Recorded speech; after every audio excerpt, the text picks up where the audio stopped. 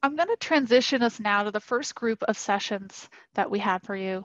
These first sessions all center on the importance of carer mental health, both the significance to overall carer well-being and the impact of carer mental health on the ability of caregivers to continue to be partners in care for the people they support. As many of us know, mental health is a widespread concern for caregivers. We know that the work that caregivers do puts them at an increased risk for experiencing mental health disorders and emotional strain, including depression, anxiety, and burnout. But it's also the secondary stress that caregiving without adequate supports causes that also contributes to mental health strain for caregivers in their other life domains, like with family and at work. During the COVID-19 pandemic, many of us in the caregiving world saw a decline in the home and community-based services available to caregivers and families, putting carers at risk for social isolation and poor mental health outcomes. Indeed, caregivers have reported in the last year a decline in their overall health, increased stress, and worry. Mental health is health, and caregivers need support to care for themselves while providing care to someone else. The topics and upcoming speakers have prepared for you today will be both insightful and practical as we seek to better understand and positively impact carers' mental health and the work that we do across research, practice, and policy. In the upcoming hours, you'll hear from a number of leaders about the innovative programs they've developed to leverage learnings gained from providing remote support to carers throughout the COVID-19 pandemic. You'll also hear how your colleagues around the world are meeting specific service delivery challenges to support family caregivers remotely and in rural communities. You'll also hear about practical initiatives that target specific carer populations, including adolescent caregivers and sibling caregivers. And finally, we'll dive into some particular topic areas within mental health and caregiving to learn more about ambiguous loss, a type of grief that caregivers may experience and need support around, and how to address carer social isolation along with physical health as we learn about the Carers Active UK program and the unique partnerships that make that work possible. So let's kick off now with a carer story from Mami Kadoma in Japan, who will share a piece of her caregiving journey with us, speaking to both the emotional highs and lows of caregiving and how that's impacted her mental health as a caregiver for her daughter.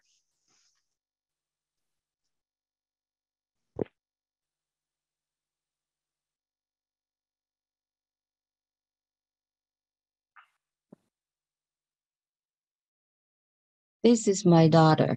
Her name is Umi, meaning the sea, the ocean in Japanese. She has profound disabilities, both physically and intellectually. When she was a baby, she got very often ill, and it was hard on me. I was gradually getting depressed. And then one day, I learned on the internet about Carers Week in England and Australia. I still remember some of the messages there. One goes, "Remember, you are only human." It made me cry. I felt forgiven. Because there was so much I wanted to do for my baby, but simply couldn't. I was blaming myself for that. But now they say it is all right, because I'm only human like everyone else. It saved my life. Now Umi is 34 years old, a jolly, beautiful woman. And I am a member of Carers Japan. You bet I know carers need to be understood.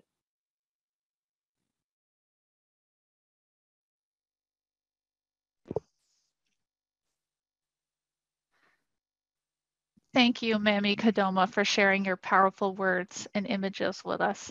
We're going to keep sharing these carer stories from the Global Voices of Caregiving project throughout today. But at this time, we're going to move to a session addressing how Care Alliance Ireland is using technology and leveraging the learnings that they've gained from serving caregivers remotely throughout COVID-19 to serve family caregivers today. Rosemary Thanes Carney, a researcher at the University of Limerick, and Tara O'Connor, project coordinator for the online family carer support group of Care Alliance Ireland, both from Ireland, were kind enough to pre-record a session for us, outlining the elements of their online peer support program and how it's meeting carer needs by helping the carers engage to avoid social isolation and build networks for emotional and social support. It's a great program, and Rosemary and Tara break down the components and practical considerations to give us a lot of takeaways. Others developing a program like this or enhancing a program they may already have can put to immediate use. So let's go now to that session, Online Support Project for Family Carers in Ireland, from COVID to now. Hello, my name is Tara O'Connor and I'm from Care Alliance Ireland. I am the project coordinator for the online Family Carer Support Group project. Just to note, here in Ireland, we use the term family carer, whereas some of you may use the term caregiver, just so you know what we are referring to. Hi, I'm Rosemary James Carney and I'm a PhD researcher in the University of Limerick. I'm also a family carer for my husband and my son, and I'll be presenting today the preliminary findings from this first study of my PhD, where I interviewed 18 participants of the Care Alliance Ireland group. Just to note that the handouts will be circulated to you, and I've some quotes in the presentation, so you'll be able to read through those at your own leisure. Yeah, so first we're going to go back to 2020. Prior to COVID, our organisation, Care Alliance, worked mainly in the background on policy, research and supporting member organisations. We didn't work directly with family carers. But then COVID struck and everything changed. Daycare, respite care, face-to-face support groups all stopped, many overnight. It was a time of massive confusion, misinformation and fear, especially for family carers looking after a vulnerable loved one. Other organisations seemed to be very slow to respond. Very little was online in Ireland back then, and everything was just cancelled. So Care Alliance saw the gap. Their small size and the support of the board allowed them to react quickly and pivot the focus of the organisation onto where it was needed. Before going into details of our online project, I just wanted to give you a very brief context of the COVID situation in Ireland. Here in Ireland, we have had some of the longest and toughest restriction in all of Europe, including multiple extended lockdowns. In fact, many of our services are still not up and running again to this day, and those that have resumed tend to be at a very much reduced capacity. The impact of COVID came through very strongly in the interviews. It was described as a lonely time for carers. There were stories of families being separated so that they could protect their vulnerable loved ones from the virus. And as Tara said, the fear was very, very real. So the initial aims and the main objective is to increase the well-being of family carers in Ireland and to reduce the negative impacts of caregiving, such as loneliness and isolation. We aim to provide reliable, trustworthy information, and that was especially important early in the pandemic. Also, the aim is to facilitate peer support so that carers don't feel so alone. They could interact with people who understood them, who got them, and then to signpost to services and other organisations to let people know what is out there that may be of help to them. So our online family carer support project is run as a private group on the Facebook platform. So why Facebook? Well, we chose to go where the carers are. 72% of the Irish population still use Facebook. And the largest cohort of family carers in Ireland are women in the 35 to 54 age group. And that's an age cohort heavily represented in Ireland's Facebook user data. By using an existing platform like Facebook, it was the fastest and cheapest way to reach a large number of family carers quickly. But Facebook is not without its concerns, but we have tried to mitigate some of those by using the highest levels of privacy settings, We have questions and rules that members must answer and agree to before joining, and very high levels of moderation and oversight. And here's a brief overview of our operations. Peer support is a central part of the group. There is nothing like talking with someone who understands your struggles, who has been in similar situations. Then we have professional guidance and referrals, and then the various activities that we offer, which I'll explain more about later. In the interviews, when we discussed the use of Facebook as the platform, there were a few negative perceptions about Facebook overall, and these centred around hate speech, misinformation, the use of personal data and privacy. But overall, it was a positive experience for people because Facebook is easy and accessible for carers. It came up in many of the participants' timeline and they wouldn't have found it otherwise because they didn't know that there was any support out there. And it's available when the carer is available. And as one participant said, it's an example of how Facebook is useful when it works. To note that the cohort of the people I interviewed ranged between 35 and 77, and the average age was 55. 16 of the participants were female, and this really reflects the cohort of carers in Ireland, as Tara has said. So our volunteers are the heart of our group. They are made up of a mix of family carers and professionals from different areas, such as social worker, mental health. Having volunteers from different backgrounds has really facilitated a unique holistic element of support to the group. Our family carer volunteers were all originally regular members of the group who we approached after seeing them respond supportively and with empathy to fellow members. In fact, that's how I myself became involved. Originally, I was a regular member of the group, a family carer looking after my mother-in-law. I became a volunteer and then eventually moved into this full-time staff role, which gives me a real unique perspective to add to the team. Our volunteers actively support members by sharing their knowledge and expertise and offering practical strategies to cope with challenges as they arise. All posts are pre-moderated and we have a 7-day week rota, so someone is always on, keeping an eye and approving posts. From the interviews, the role of moderators was very important for the participants in the group. They are seen to have a number of functions to enable the group to be a safe space and for people to have positive benefits from the group. The first is that the moderators put up content, and this is not just the information content that Tara said is one of the key aims of the group, but also some fun and frivolous entertaining content that allowed carers to feel that caring isn't always just hard work and sad, but that it's actually there's fun times to be had as well. The moderators monitor content and comments, and as Tara said, every single post is pre-approved. And the amount of work that goes into this was recognised in the group, and people said that it showed in the group and in how people interacted.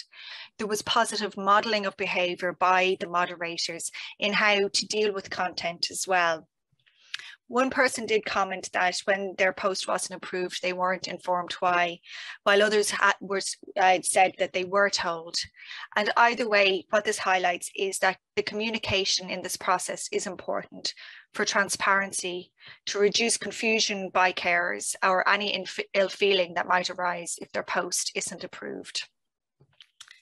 Another role of the moderators was seen to manage group dynamics and to create the group safety.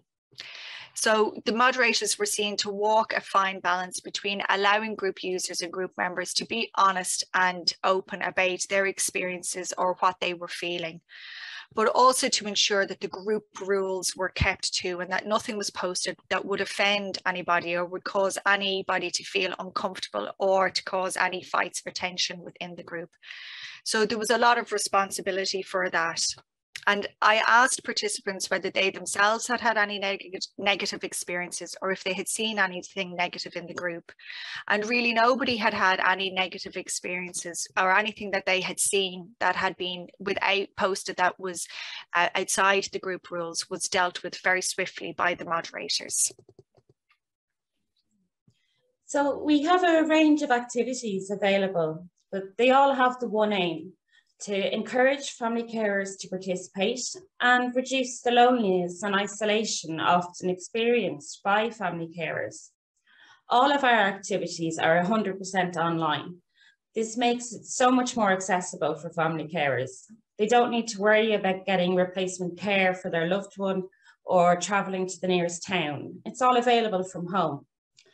For example, with our book club, we have found that the simple act of receiving a book in the post has a real positive impact on our members.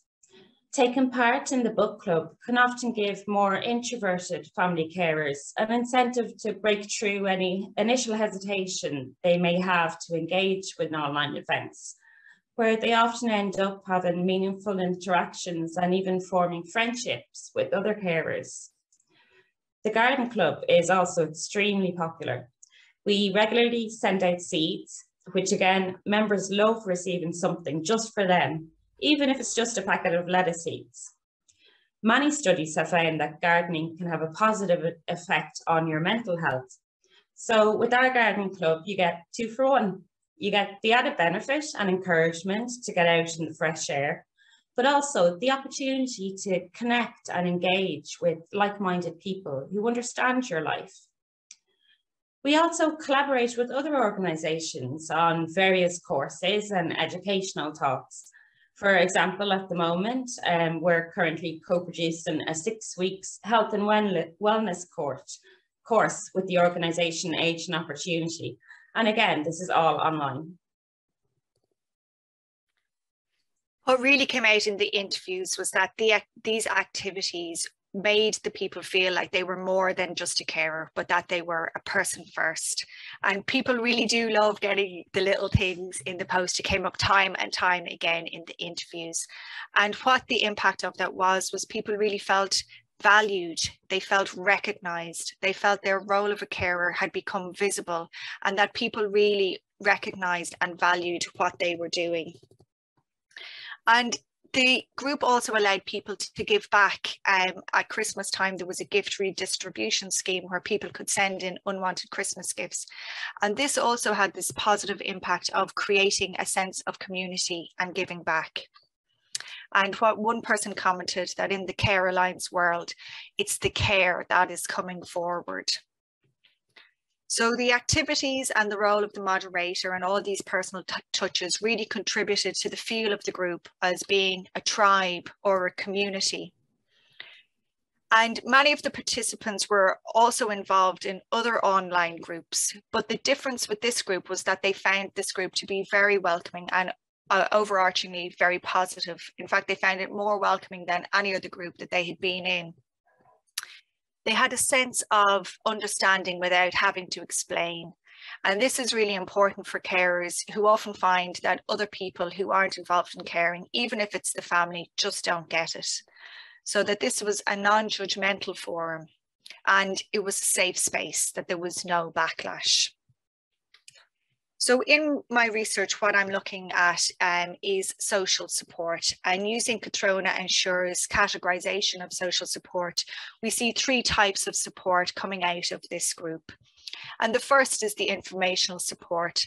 And this is again from the information that the moderators would post, but also by people just asking a question and receiving answers. And what was important here was that the answers were based on people's experiences.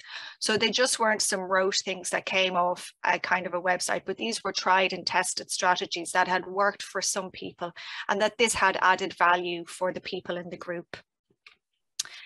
This is a non-condition specific group, and this was quite important for people because they many of the people in online groups were in condition-specific groups and coming into a world where they were seeing caring from different perspectives, different conditions, different age of carers. They found so much advice was given that they were able to take away these little nuggets that maybe was from a different condition but applied to their own caring condition, caring situation. And also the information allowed people to prepare for the future. So people who could see what their lives might be like, but also to take hope that they could see people in this online group were able to manage it. And so while many people joined the group to get information, this was a pathway into them receiving emotional support. And this could be just as simple as putting up a post saying that they were having a really bad day and people responding with care and compassion and empathy. And also people received positive benefits from being able to give support to people and reaching out to people when they saw posts of people going up who were having bad days or in bad situations. And one person described it as having a conversation with people who aren't in your home and the value of just having somebody ask how their day went.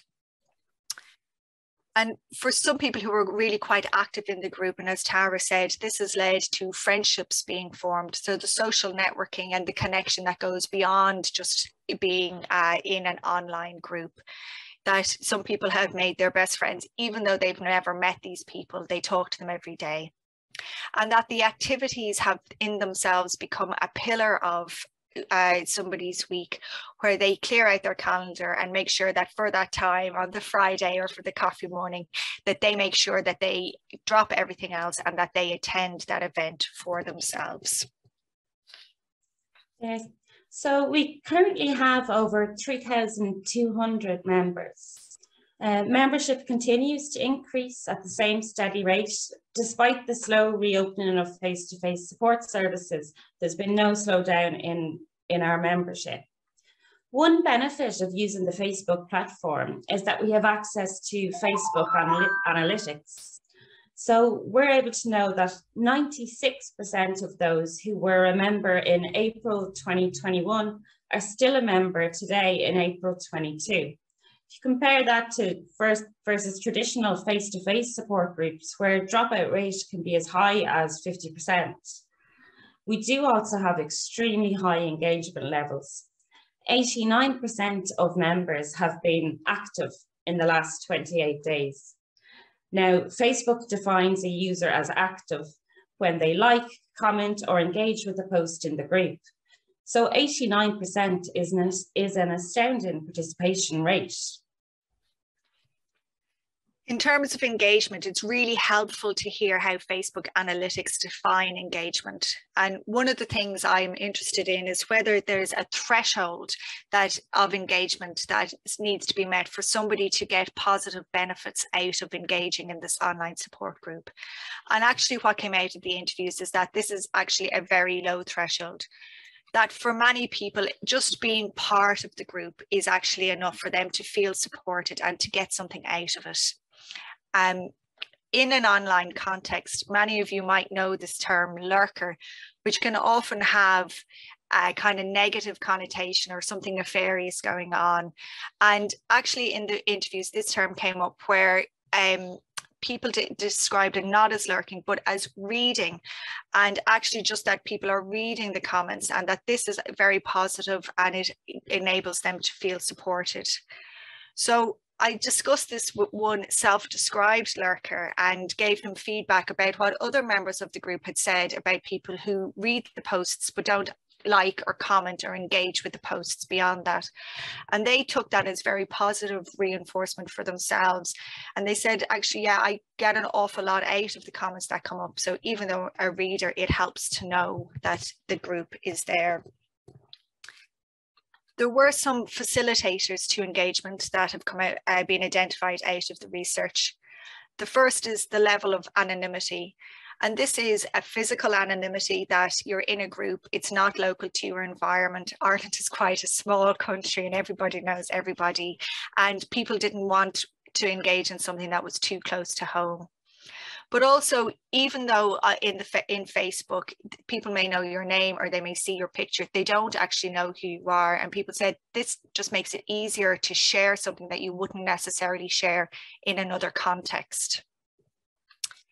There's a level of autonomy by carers about how to get involved. So nobody is forced to do anything. You can join the group and do nothing else, or you can get involved in as many activities as you like. But this is left to the carer to decide and to engage in the support depending on their own caring situation.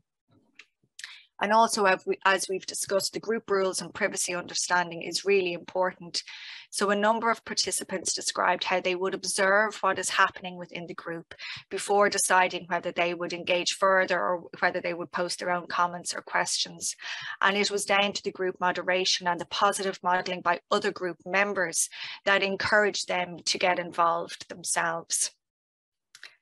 A number of barriers to engagement were also identified, and the biggest of this is social comparison. So some carers felt that maybe they weren't caring enough, that really compared to other people in the group, you know, they shouldn't be in the group, or they shouldn't be getting the lovely parcels in the post, or engaging in the activities.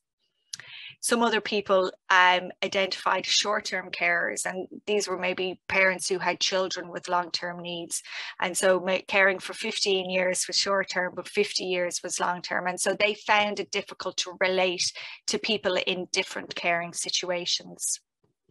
One person said that the group reinforced their own feeling of isolation and guilt and loneliness when their post that they put up didn't get as many likes or comments or engagement as other posts that they had seen go up. A few people found it hard to engage in the group activities, and these were really newer members who had joined the group during the years and had gone to group activities where there was already a sense of camaraderie and banter going on with people who had met on a number of occasions, and they found it difficult to break into that in the online context. And for one person, they felt their expectations had not been met, that they had a different understanding of what the group would be when they joined it. In looking at the use of the technology in the online group, everybody really felt that Facebook was a really positive way to have the online support group hosted on. But in terms of the video conferencing, this was more challenging for a number of the people I interviewed. One of the things is that Zoom, you have to be physically present, and it's like having to go to a physical face-to-face group. And also there's a limited kind of amount of people that can effectively engage in a group activity online. And so that this was difficult for some people.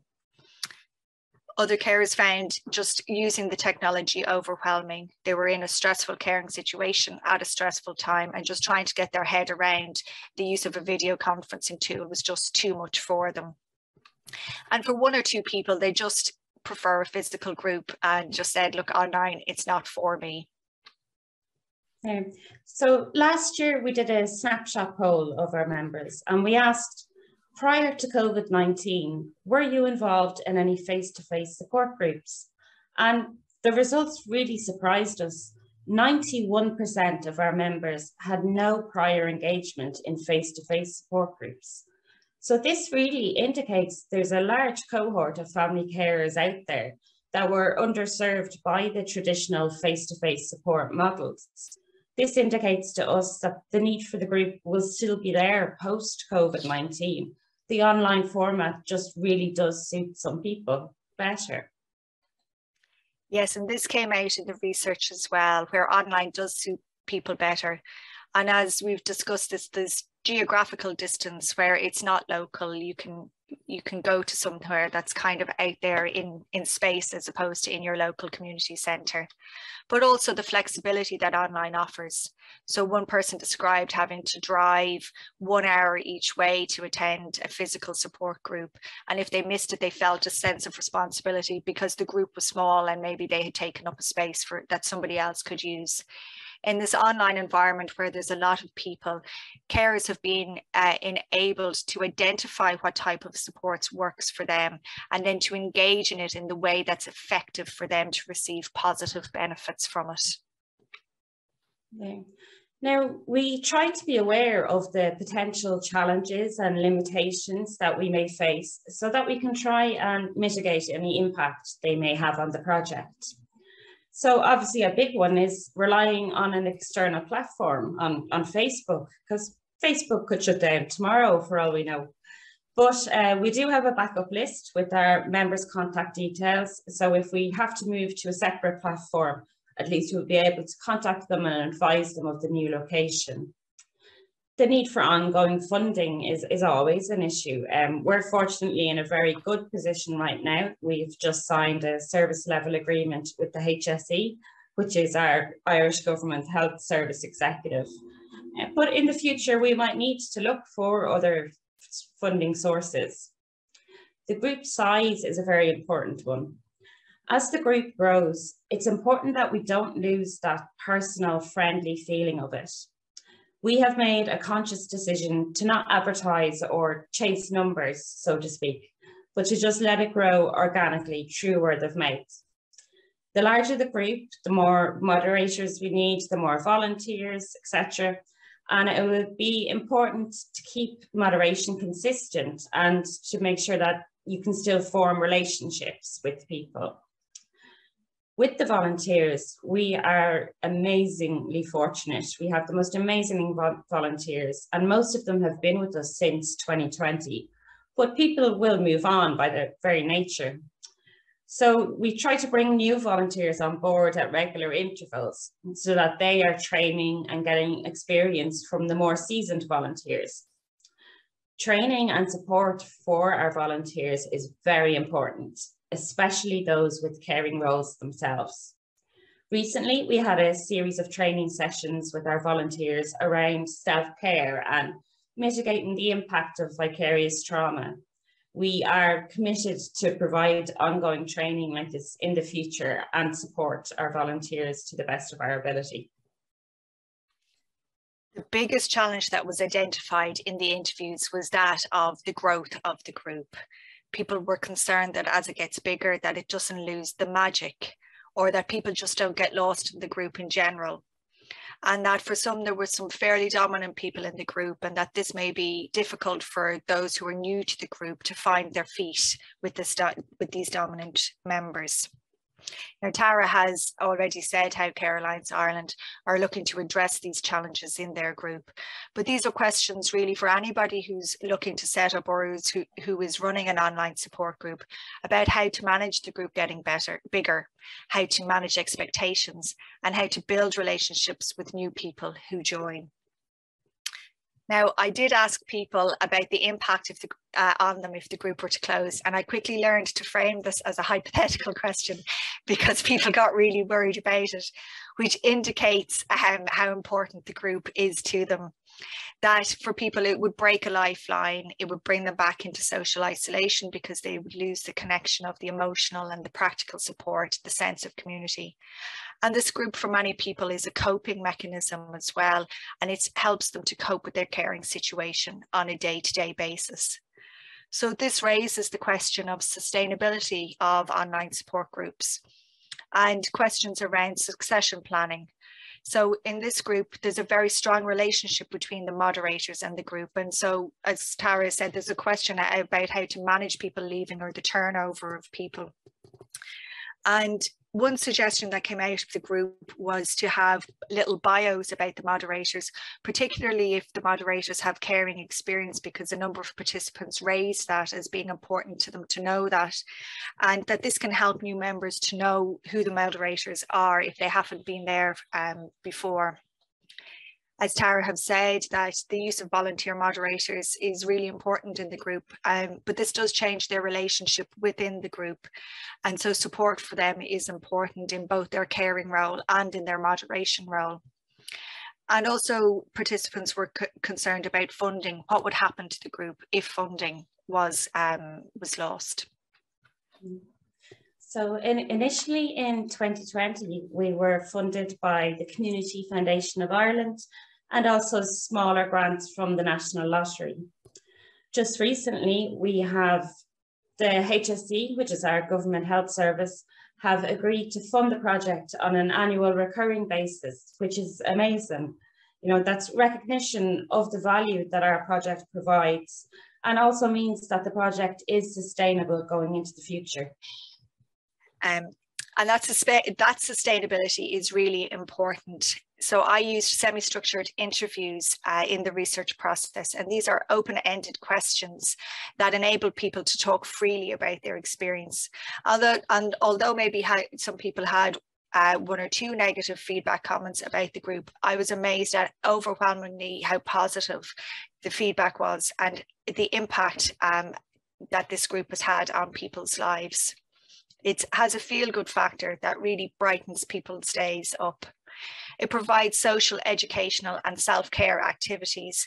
And these activities are about the carer. They encourage them to find something for themselves and help people to feel recognised, visible and valued. Some people have described it as an encyclopedia, that the information is there when it's needed.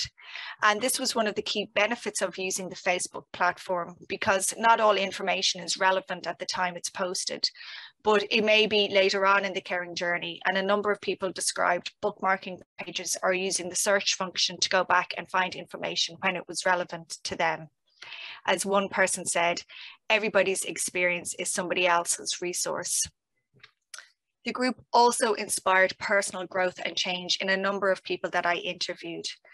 It encouraged them to open up and talk about their caring experience, which is something they hadn't done before, and also to find their voice, to find what they needed to help them and support them, and to also set boundaries around what didn't work and support them. And one person described it as a lifeline and life-changing as well. So we've come to the end of our presentation now, and we want to thank you for the time you've taken to listen to us today. My second study in my PhD is an online survey looking at engagement or non-engagement in online support groups. And I'd like to invite you, if you're a carer yourself or if you work with family carers, to share the survey link and to complete the survey. My Twitter details and my email details are there as well if you need or want to get in contact for anything else. And if you would like to find out any more information about Care Alliance Ireland and the various family care support programs that we run, please visit us at our website there, and our Twitter is also there. And then if you do have any questions about the online family care support project, please feel free to contact me via email at tara@Care Alliance. And thank you so much for your time and attention. I want to thank our presenters from Care Alliance Ireland, Rosemary and Tara, for sharing an inside look at the Care Alliance Ireland online family care support group program.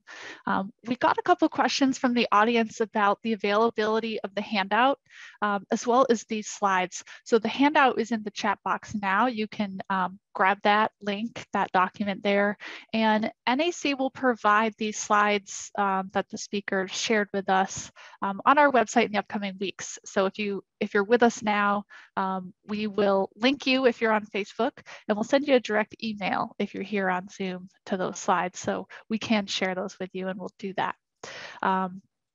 Any questions now? We do have about a minute. If you have questions, drop those in the chat box or that Q&A area now.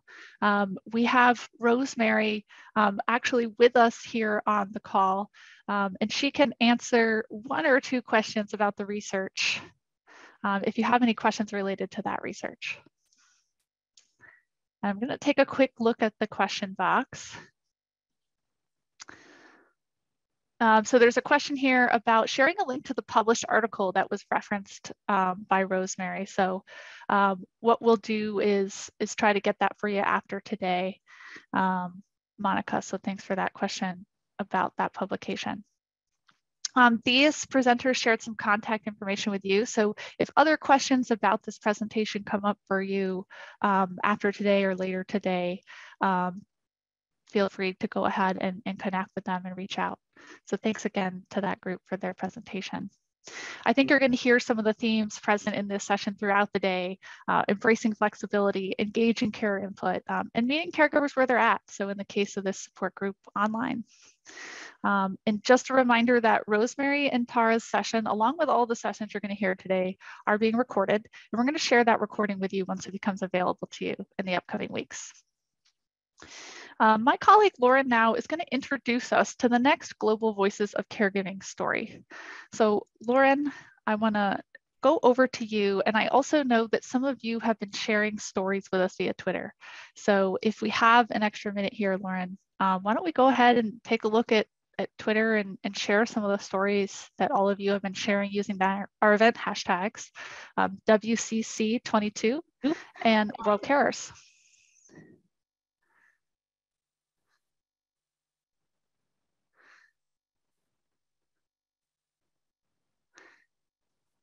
So thanks, Christine, for sharing an image about caregiving with us. We're just scrolling through here. Here's one from the Caregiver Club. Thank you, National Alliance for Caregiving. I'm a caregiver to my mom with Alzheimer's and co-founded a nonprofit caregiver club to support caregivers in the dementia community. And they sell caregiver cards and fund caregiver respite initiatives. So thanks, Caregiver Club, for sharing that image. And we have another one here on multi-generational caregiving. Beth shared a picture here of her dad and her daughter together, helping each other in so many ways.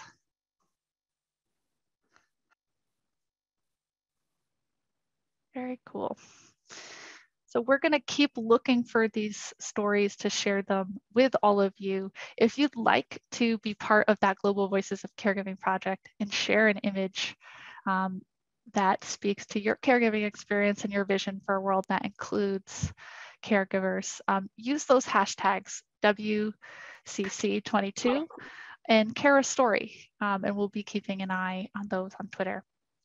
So now I think Lauren's going to introduce you to the next story in our Global Voices of Caregiving project and share that with you. Yes, thank you, Lauren Rachel. So this next story is a carer from Israel. She's going to, there's no audio, so it's a text story, and she is going to tell you about how she cares for her mother long distance who lives in France.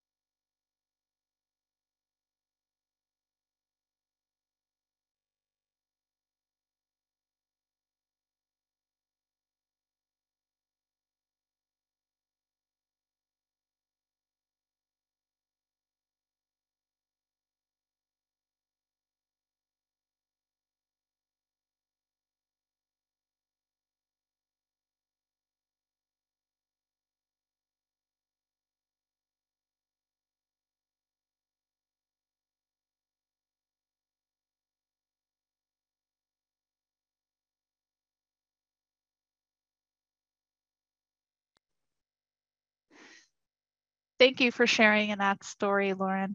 And thank you, Anat, for that story about you and your mother. When we talk today about caregiving transcending bounds and borders, I think Anat's story is a great example of this. And in fact, while capturing these photos in this spring for Global Voices of Caregiving, I think Anat was actually traveling from Israel to France to be with her mother. If you want to share your own photo story, you can do that by posting a picture to Twitter or Facebook that represents your vision for a world that includes and supports caregivers. And if you want to see it here, be sure to tag us at NAC using our handle. We're at NA4 caregiving, and use the hashtags World Carers and WCC22. As we move ahead, we have come up to the first decision point where attendees on Zoom have a choice to make about the next session that you would like to attend. So if you're joining us via Facebook Live, or if you stay right here where you are on Zoom, you're going to hear a session next from Tracy Sinowitz, the director at the Alabama Lifespan Respite Program, about how her organization in the United States is delivering caregiver supports to underserved caregivers in rural communities. If you're on Zoom, you'll have a choice to attend an alternative session at the same time, and we have two fantastic options. The first is to follow the link I'll provide in the chat box shortly to view a pre-recorded session from Patrick Knock, the manager of the Carers Active Project at Carers UK. Patrick is going to talk about why physical activity is so important for carers and their overall health and how it's linked to carer health. He's also going to share details about his program that will hopefully spark interest in adoption elsewhere. So that's one option.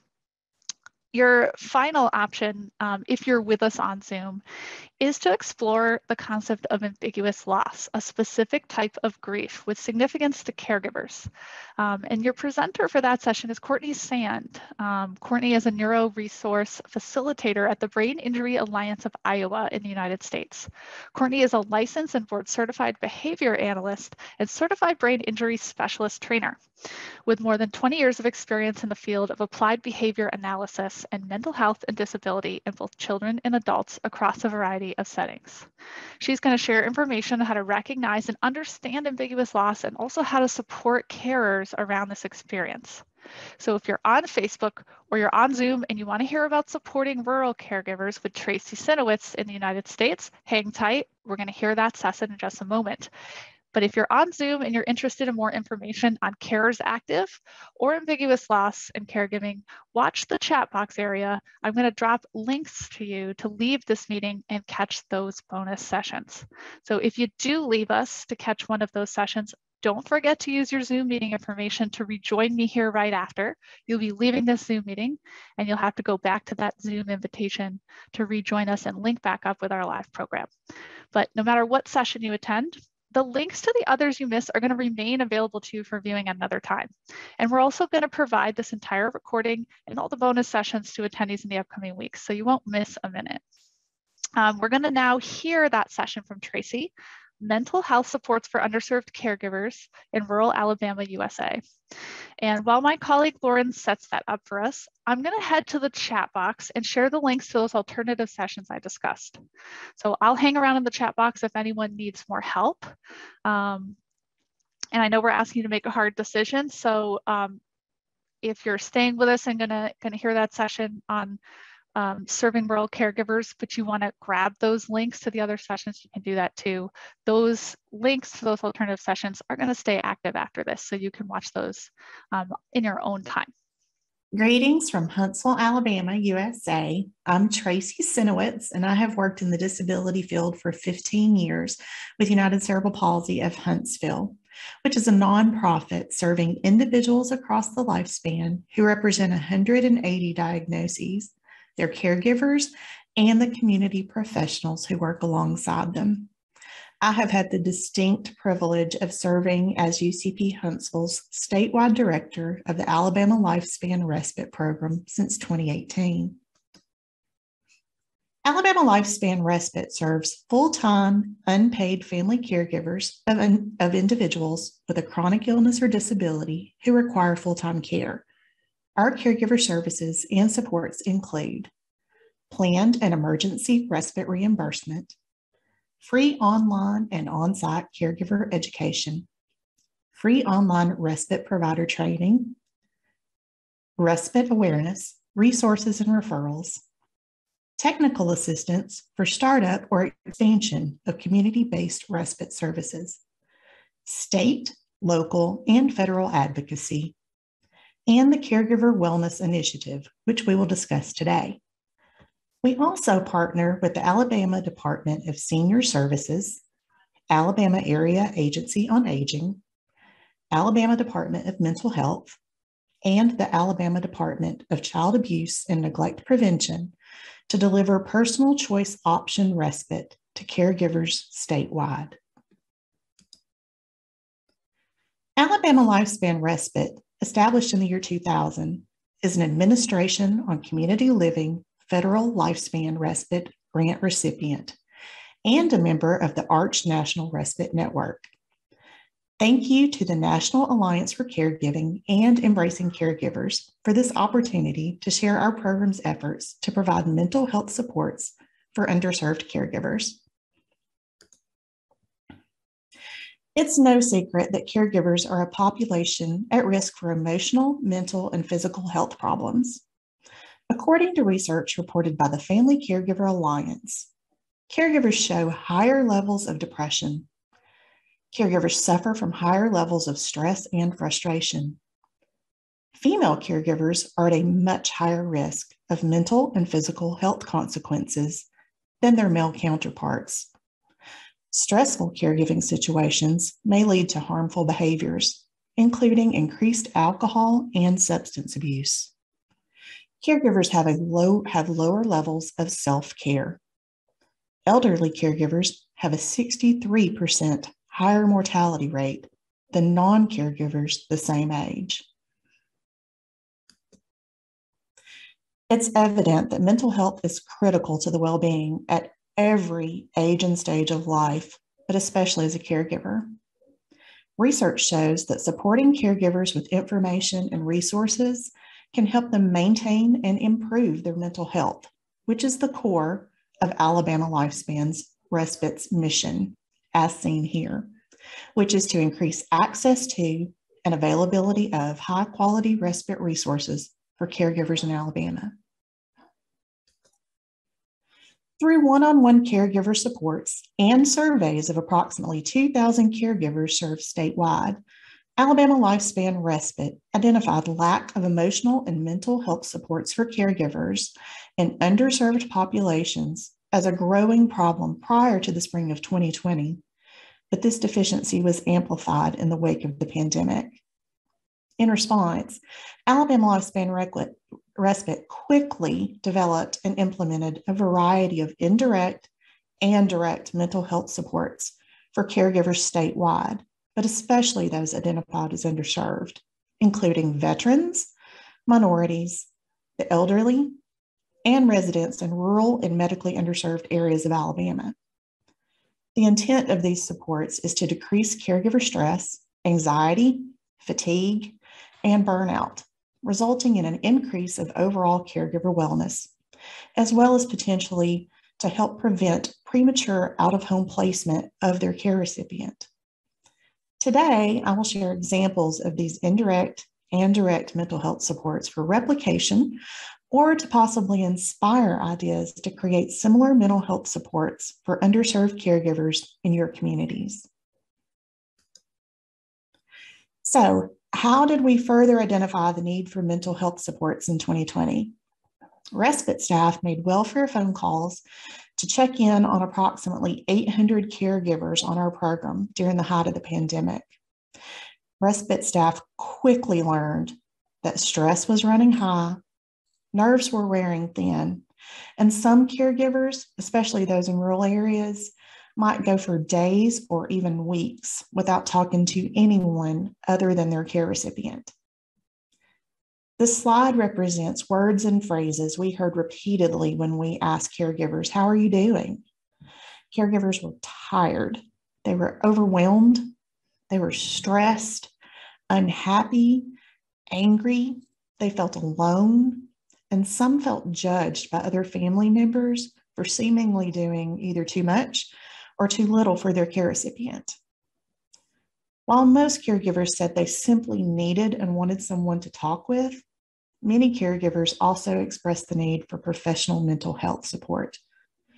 Simultaneously, our applications for emergency respite began to significantly increase, citing overwhelming stress, burnout, and mental health crisis as reason for application. One of the wonderful things about the Alabama Lifespan Respite Program is our ability to respond to caregiver needs in real time. So we immediately began offering scheduled care chats for caregivers to talk with one of 3 social workers on our staff for up to 30 minutes each week by phone or by Zoom. Care chats were slow to catch on at first, but when they did, our staff stayed busy providing this one-on-one support, especially to elderly caregivers in rural areas. Some caregivers were more comfortable interacting via social media than one-on-one via phone or Zoom.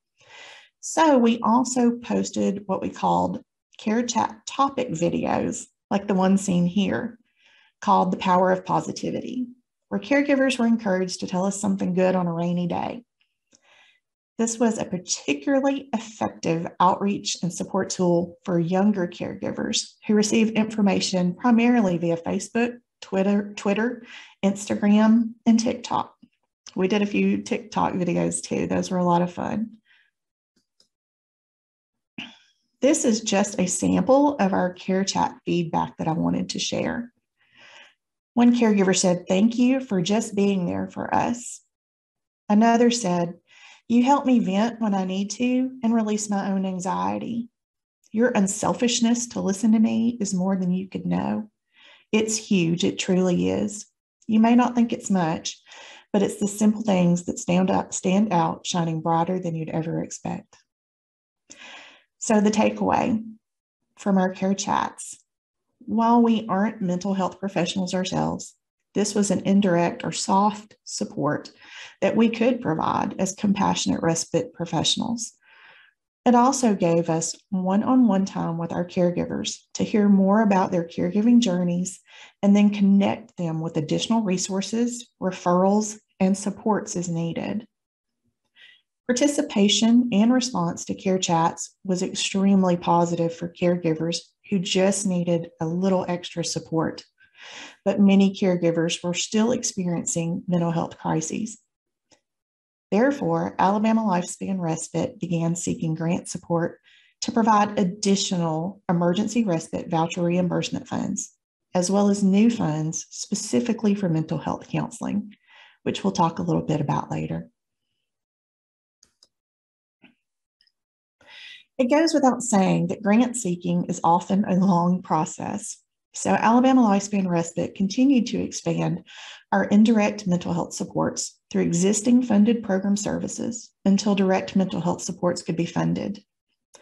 We brainstormed as a staff and talked about things that personally make us happy when we need support.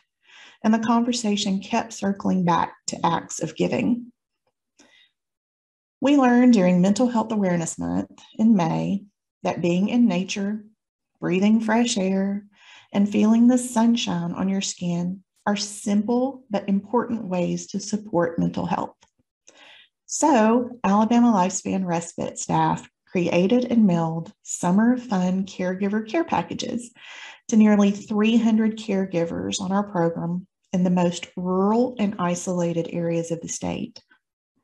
We gifted them with flower seeds to plant, sunglasses, a hand fan because Alabama's summers are pretty hot, a bright yellow package of juicy fruit gum, which smelled amazing when they opened the box, and a few fun activities to do on the porch while sipping lemonade. We wanted to engage all of their senses and encourage them to take a physical and mental health break when they had the opportunity. The care packages were a total surprise for our caregivers. They had no idea they were coming, so it was something fun to find in the mailbox. We received so many phone calls, emails, and cards from caregivers who were very grateful to have received them. As this slide illustrates, the caregivers who previously said they felt unhappy now had something to brighten their day. The caregivers who said they felt alone now knew that someone was thinking of them. The caregivers who felt judged now knew that encouragement and support were available to them in their caregiving journey. The takeaway, the care packages weren't groundbreaking or innovative, but they were certainly an effective and meaningful indirect mental health support tool. I kept each thank you card and email that we received just to remind us that small acts of kindness can make a big impact.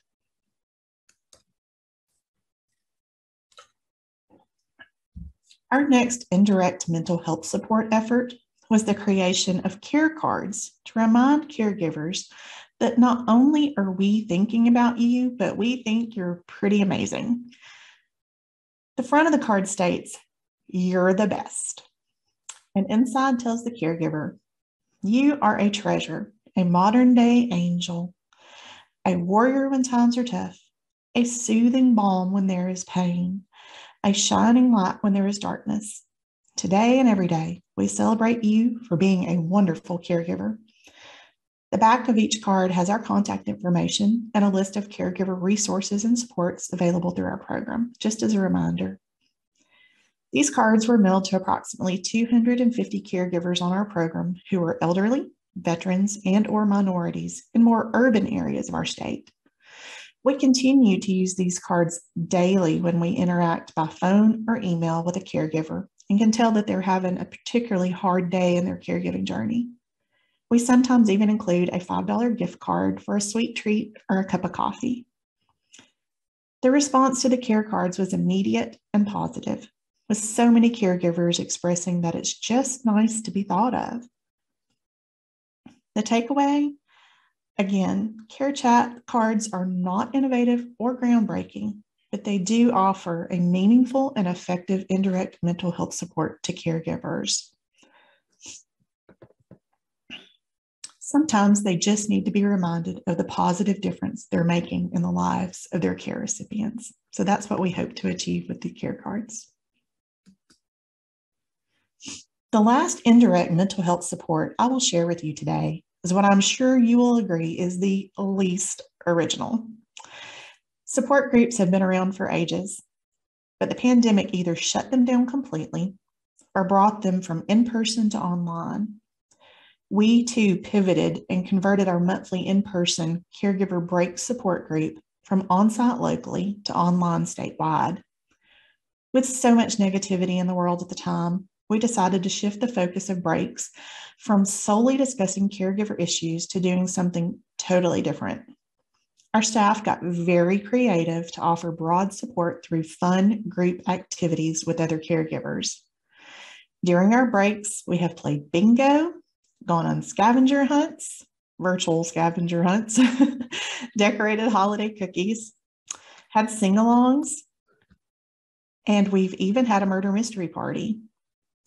These have been a huge success because the activities are joyful and provide caregivers with the opportunity to connect with their peers statewide during and in between events.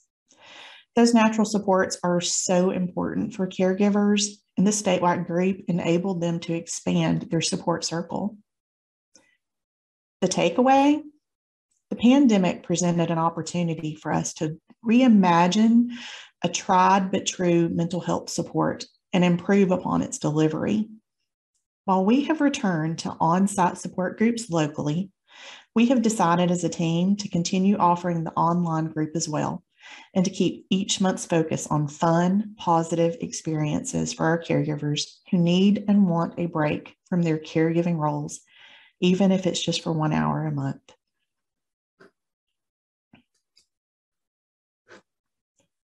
While each of these indirect mental health supports helped underserved caregivers deal with the sudden loss of respite breaks and the intense isolation as a result of the pandemic, many caregivers were still in need of direct mental health support. Our first direct mental support effort was to drastically increase the amount of caregiver mental health education opportunities we offered weekly, both live and recorded, to caregivers statewide. Topics include caregiver depression and anxiety, emotional wellness, how stress affects your mental and physical health, anticipatory grief, and much more as seen here. We also offer respite stipends to enable caregivers to participate in education opportunities while a respite provider cares for their care recipient. Approximately 1,200 caregivers to date have participated in caregiver mental health education opportunities statewide since 2020. All caregiver education is offered online and on-site in community settings as pandemic restrictions have been lifted. Caregiver mental health education is presented by both Alabama Lifespan Respite educators and mental health professionals. Through this partnership with our mental health professionals, Alabama Lifespan Respite began to build a statewide list of licensed mental health providers who are familiar with caregiver and disability-related mental health issues. This list was utilized in our most direct mental health support for underserved caregivers, the Caregiver Wellness Initiative. So what is the Caregiver Wellness Initiative? As I mentioned earlier, we wanted to be able to support the total well-being of our unpaid full-time family caregivers statewide. So we established the Caregiver Wellness Initiative to provide funds specifically for free mental health counseling to caregivers currently enrolled with any one of our Alabama Lifespan Respite reimbursement programs. So if they are receiving respite through any one of the funding streams where we provide respite reimbursement for personal choice option respite, then they are eligible to apply for free mental health counseling. If they are not enrolled with our program, we will get you enrolled, and then you'll be eligible to apply for these caregiver wellness funds as well. So why is it needed? Again, the intent is to decrease caregiver stress, anxiety, fatigue, and burnout, resulting in an increase of overall caregiver wellness, so physical, mental, and emotional, as well as possibly helping to prevent that premature out-of-home placement of the care recipient. We know that our care recipients want to stay at home as long as possible, and as caregivers, we have to keep ourselves healthy to be able to make that possible. So that is one of our biggest goals with this, is to help prevent that premature out-of-home placement. So how do caregivers learn about it? Well, our CWI information has been shared via direct mail and email. So we have mailed out information packets about it with applications to all of the caregivers on our program. We have information on our website. We have shared through our own social media as well as our agency partners' social media. Again, through social media, we've tried to hit all age groups. We have shared through Facebook, Instagram, I don't think TikTok, but Twitter. We want to meet caregivers where they are, no matter how how they receive their information. We have also been featured in print and television news. So this has been in local newspapers. We've been fortunate to be on the news a couple of times to be able to share this information.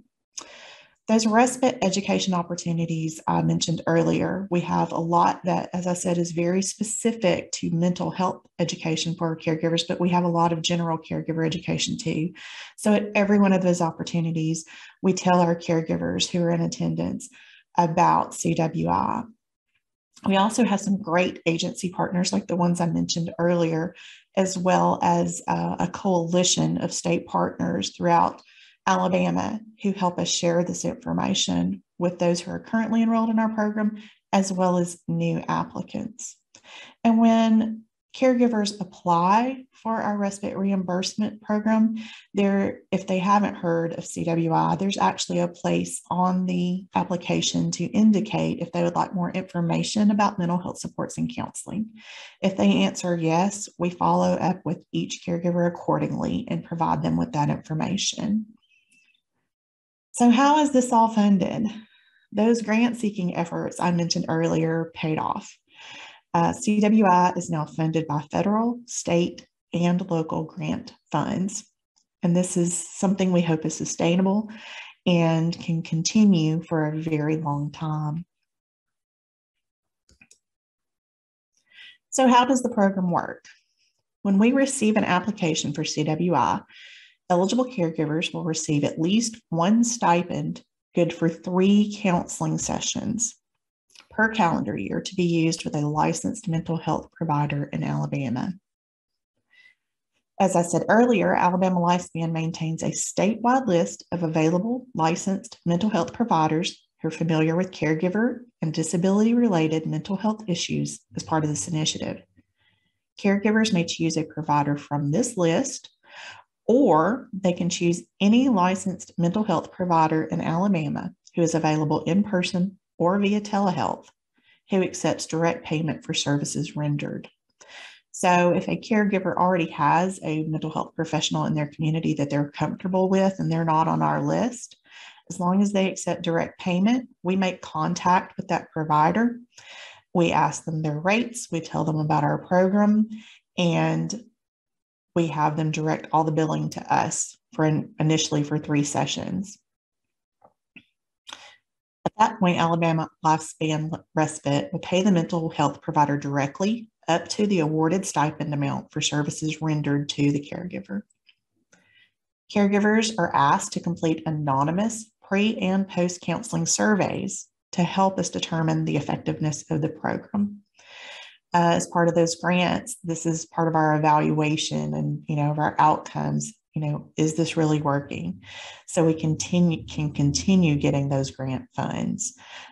So this, like I said, completely anonymous, completely voluntary. They do not have to complete these pre and post surveys, and we let them know that in advance.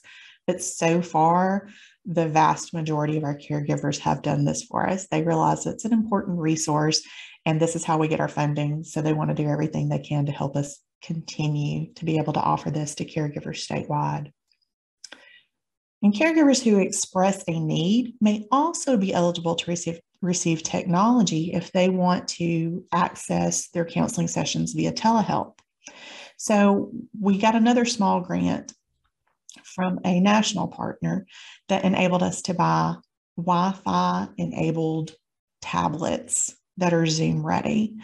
So if a caregiver says, I have internet, but I don't have a tablet or a smartphone or anything like that to be able to access this telehealth, then we will help make that a reality for them. And all of this information is available on our website under the Caregiver Wellness Initiative link. Since we aren't live today, I'm going to share the questions we are most frequently asked about the Caregiver Wellness Initiative in hopes that might answer any questions you have. So the first question is, do caregivers only get 3 counseling sessions? The short answer is no. They begin with 3 sessions, and if mutually agreed upon by both the caregiver and the mental health professional that more sessions are needed to stabilize a caregiver mental health crisis, then we will award more sessions as needed. And each stipend is good for 3 sessions. So we will award, an additional stipend as needed until that caregiver is stabilized. Next question, how many caregivers need more than 3 sessions? We currently have only had 4 caregivers total who have requested additional and received additional counseling beyond the initial 3 sessions. So how did we decide to start with 3 sessions? That group of mental health professionals that we have entered into these partnerships with, as I mentioned before, we did a lot of research and we talked with them, and we talked with other agencies who are able to offer mental health support to individuals on their programs. And, we said, where do we start? And this was a very mutually agreed upon number of sessions. And again, a lot of times it's just to stabilize the caregiver and to get them out of that crisis mental health situation. So we decided, based on all of the information and the recommendations from mental health professionals and other agencies that we work with, that 3 would be a good starting point. And so far that has worked out pretty well. So how much does each session cost? The cost varies per provider, but we receive those rates in advance through a memorandum of understanding, or MOU, with each provider on our list. And this helps tremendously for budgeting. You know, the MOU just says to them, you know, give us your rates, let us know you're available, and we are committing to making the payment for, you know, this amount of sessions. And we have a referral form attached with that. So it just makes, it legitimizes everything. It makes both the provider and the caregiver feel, you know, good about this is going to be paid for. It doesn't go through insurance or anything like that. So that's how we work that out. What kind of technology do you provide to caregivers? Again, as I said before, we give them that Wi-Fi enabled Zoom ready tablet, but we also provide one-on-one tech support to get them started using their technology if needed. Were you worried that caregivers wouldn't accept the help and apply for free mental health counseling? Yes, we were, but to our delight and surprise, as soon as mental health counseling stipends were made available, applications began to pour in. And how many caregivers have received mental health counseling so far? Since February 21, 179 caregivers statewide have been awarded mental health counseling stipends. Alabama Lifespan Respite's state grant partner, the Alabama Department of Senior Services, collects and analyzes evaluation information to officially determine whether these mental health stipends are achieving their intended purpose. However, we can already see that this direct mental health support for underserved caregiving is making a positive difference. In fact, since September of 21, requests for emergency respite due to overwhelming stress, burnout, and mental health crisis have decreased by 90%. So we think that's pretty amazing. The takeaway, as I mentioned earlier, lack of emotional and mental health supports for underserved family caregivers was a growing problem prior to 2020. As a result, Alabama Lifespan Respite was able to identify opportunities to respond to emerging caregiver needs, reimagine traditional respite, and create new indirect and direct caregiver mental health supports that will be impactful well beyond the pandemic. Thank you for allowing me to share these examples of indirect and direct mental health supports for underserved caregivers. I hope this information has been a helpful tool to replicate or inspire similar supports in your communities. To learn more about Alabama Lifespan Respite or to contact our agency, please visit us online at alabamarespite.org. Thank you, Tracy, for your session. And I've shared through the chat box that Tracy has actually joined us live, and we only have a few minutes before we move to our next session, but Tracy has offered to answer a question live for us. Hi, Tracy. We can see you now, and you can come off mute when you're ready, and we'll hear you too. We got a number of questions in the question Q&A area, and I see that you've been typing responses, but one question that we have that maybe you could answer for us live is about your program and whether you have any bilingual programs or services and outreach materials, in particular for Spanish-speaking carers or any other languages that might be a part of your community in Alabama. We actually do. All of our materials that we share with our caregivers are available in Spanish, and we work closely with a local agency who's one of our agency partners, and they do real-time translation for us. So anytime we have a caregiver call or email or however they contact us, they provide that translation service on site and just immediately. So yes, we do offer everything available in Spanish. Thank you for sharing more information on that. Will you be around in the chat area to answer some of these other questions about your program via text? Yes. Well, thanks for doing that. So we'll, if you submitted a question and Tracy hasn't answered that yet, I see a few of you in the Q&A area, we'll coordinate during the next session to make sure that Tracy can see those and get you an answer for that. Thank you so much, Tracy. Thank you. I also want to thank Courtney and Patrick for their respective sessions and encourage everyone watching to come back to the sessions you didn't attend when NAC makes these recordings available to you by email. Those links to having but not having, navigating ambiguous loss as a caregiver, and the Carers Active Project with Carers UK are still in the chat on Zoom, and Zoom attendees can click and save those links now. I'll also share them again in case they've got lost in your chat feed. But don't worry, we'll send those links back around to everyone here on Zoom and also provide access through NAC's Facebook page at a later date. It's time now to hear another carer story from the Global Voices of Caregiving project, this time from Vinicius in Brazil. Vinicius is a young caregiver for his girlfriend. We'll now go to his story and vision of a world that supports and includes caregivers. Olá, tudo bem? Meu nome é Vinícius, eu tenho 25 anos, sou brasileiro, eu moro em São José do Rio Preto, no interior de São Paulo, Brasil. Eu sou cuidador há 3 anos da Beatriz Suzuki, minha namorada, diagnosticada com câncer coloretal, que eu a conheci ainda ostomizada. Procurei mostrar, através das fotos, um pouco do que a gente passou nos últimos anos, o tratamento em hospital público, as sessões de quimioterapia, as cirurgias e o uso da bolsa de colostomia, que fez parte de nossas vidas por quase um ano. Nesse tempo que a Beatriz usava a bolsa, o município fornecia apenas 10 por mês, e com qualidade muito baixa. Via que ela ficava triste e não se sentia bem em usá-las. Então, para comemorar nosso aniversário de namoro, dei de presente uma caixa de bolsa de colostomia da melhor qualidade. Ela chorou muito com o presente e isso ficou marcado no nosso relacionamento. Eu sonho com um mundo no qual os cuidadores e pacientes oncológicos não são vistos pela sociedade com um olhar de piedade. Eles devem ser enxergados como qualquer pessoa, com seus altos e baixos, seus momentos bons e momentos de dificuldade, como qualquer um.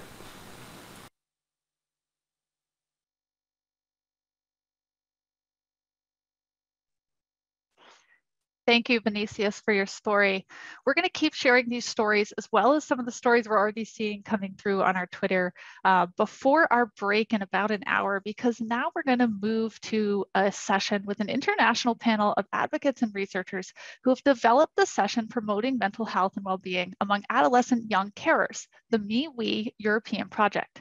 And they're going to share more about this shared work that they've done together with you. So as the next speakers come on camera with us, let me share a brief introduction to each of them. Please welcome Dr. Phelan Lewis. Dr. Lewis grew up as a youth caregiver for her disabled mother. Her experience led her to conduct research with young caregivers in the United States, United Kingdom, and Europe. Currently, Dr. Lewis is the manager of the Students for Health Equity program at Vanderbilt University's School of Nursing and an independent caregiving researcher and consultant.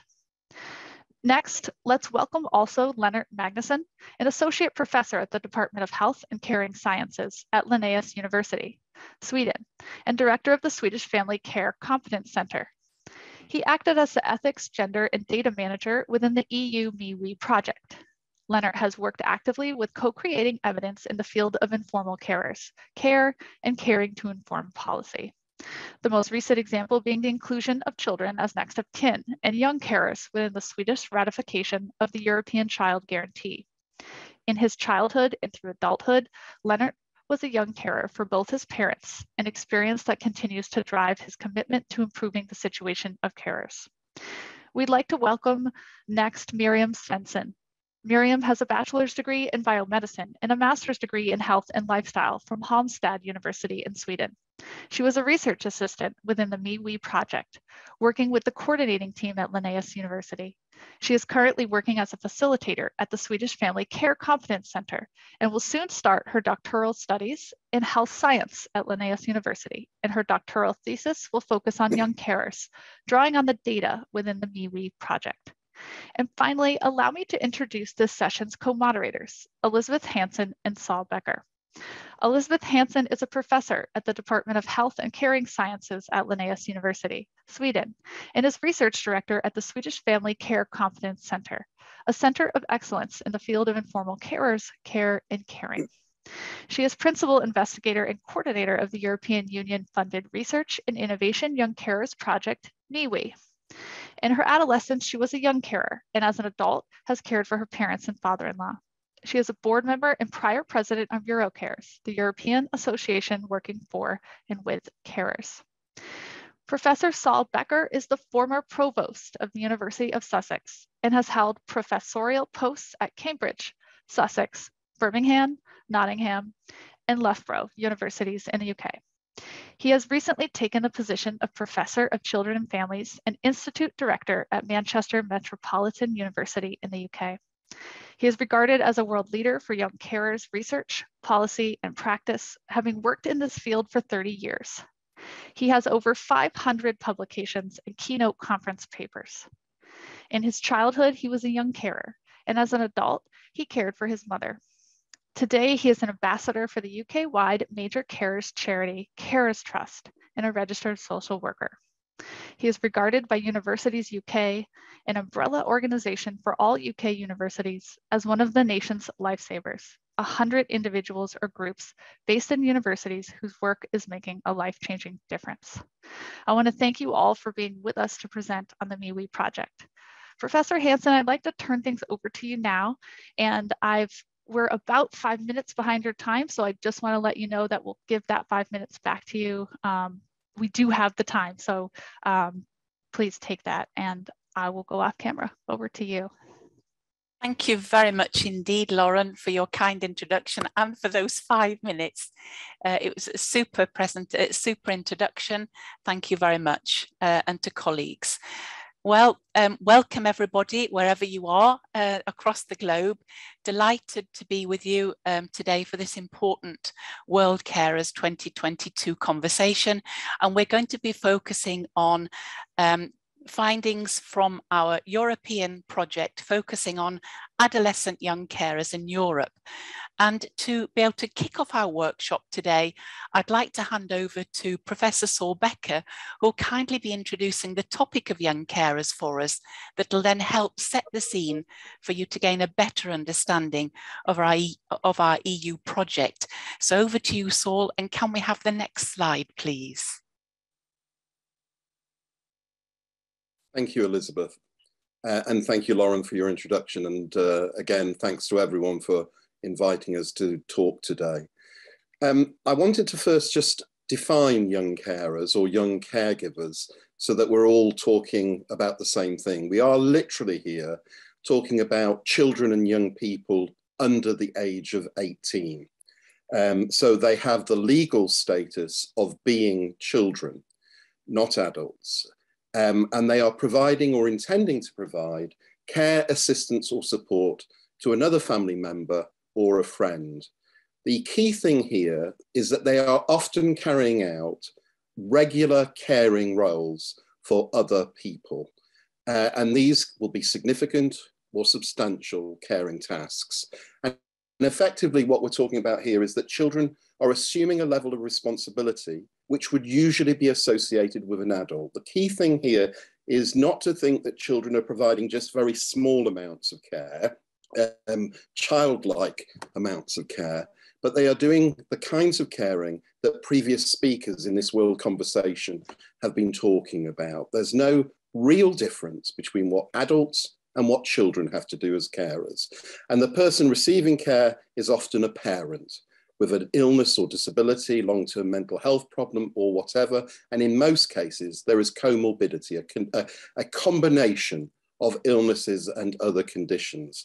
But children can be caring for grandparents or other relatives and friends. And indeed, a third of young carers are usually caring for more than one person. Next slide, please. When I started researching 30 years ago on young carers, there was nothing. We didn't really even have a phrase, young carers or young caregivers. And over the last 30 years or so, there have been multiple books, articles, conference papers that have been produced, some which are generic, some which are surveys, some which are qualitative research, some which are involving significant large data sets. And indeed today, if you go onto Google Scholar you will find over 250,000 items on young carers. Next slide, please. Over the last few years, we've been trying, a number of us, researchers, practitioners, policymakers who work with young carers, to understand why there are different country responses to the phenomena of young carers. With some countries who are literally just waking up now, we're calling those countries awakening, and those other countries which are much more advanced. And you can see that the UK is at the level 2, which is an advanced level, simply because it's been doing research for 30 years. It's got significant legal rights for young carers. Young carers in the UK have statutory legal rights for support. It's got codes of guidance for social workers, healthcare workers. It's got national and local carers strategies specifically for young carers. And in between, you have all the other countries that have some engagement. And these are the countries that are engaged. In 2016, the classification showed one picture, and by 2021, it shows another picture, with some countries moving forward. And policymakers and practitioners, the many of us who are now involved in doing work with young carers, are interested to know, how do we move a country's response from the lower levels to a higher level? And those are the kinds of things and questions that we're concerned about in our work around policy and practice. Thank you. If I can hand back now to Elizabeth. Many thanks indeed, Saul, for having set the scene for us so well. I'd like to ask for the next slide, please. And I'd like to give you an overview of our MeWe project. As you can see on this slide, the project focuses on psychosocial support for promoting the mental health and well-being of adolescent young carers in Europe, aged 15 to 17 years. It was a 42-month project that began in January 2018 and finished at the end of June last year. And the project received funding from the European Union's Horizon 2020 Research and Innovation Programme. And I'd like to highlight that the project consortium consisted of universities and research institutes working in partnership with civil society organisations, and we were all from 6 European countries, all with varying levels of awareness, policies, supports for young carers. Sweden ourselves being the coordinator, together with the UK, the Netherlands, Italy, Slovenia and Switzerland, and also with Eurocarers Secretariat, the European NGO working to advance the situation of informal carers in Europe. Now, the first year of our project involved what we called systematising the knowledge about adolescent young carers situation. This basically involved structuring up the available data, gathering it in, systematising it, making it, condensing it, and also collecting new data. Now, this included important cross-country quantitative data from an online survey, which both Saul and Phelan led on from the UK, and which they'll now present some key findings from. So I'd like to hand back to firstly Saul, and then it would be Phelan, and to ask for the next slide, please. Thank you, Elizabeth. So this is the largest pan-European study of adolescent young carers ever conducted. The online survey, which I'm just going to present some of the basic findings from, consisted originally of just over 9,000 people who completed the survey. And the survey uses standardized instruments to measure children's well-being, as well as other specific questions around caregiving by children. Of those 9,000 participants, 7,000 were of the correct age. So we removed the people who weren't of the right age. And we then found that 2,099 were adolescent young carers aged 15 to 17, our primary group, of which 70% were females. The interesting thing about these data is who receives care, what the health conditions are, and the outcomes of caring on children. And I'm briefly going to talk about each of those in turn. If we look at who receives care, you can see on this table that 69% of the children are caring for family members, and that ranges from mums, fathers, grandparents, and siblings. 16% were caring for more than one family member, and 53% of our sample were caring for a close friend, and 22% were caring for family and friends. It's very interesting when you see the cross-country differences, but in Italy, grandparents were the largest group receiving care from children. 72% of the people who were receiving care in Italy were grandparents, and that compares to 13% in the United Kingdom. And this reflects something to do with the differences in state and other provision for older people. If I move on now to the health conditions of the people that were receiving care, you can see that physical disabilities accounted for 46%, mental illness 40%, cognitive impairments 26%, and addiction, alcohol, drugs, or other substances accounted for 10% of the family's health conditions. When you look at the friends that were receiving care, 69% of those friends receiving care had a mental illness. And that was 82% of the friends in the United Kingdom, compared with 30% in Italy. Next slide, please.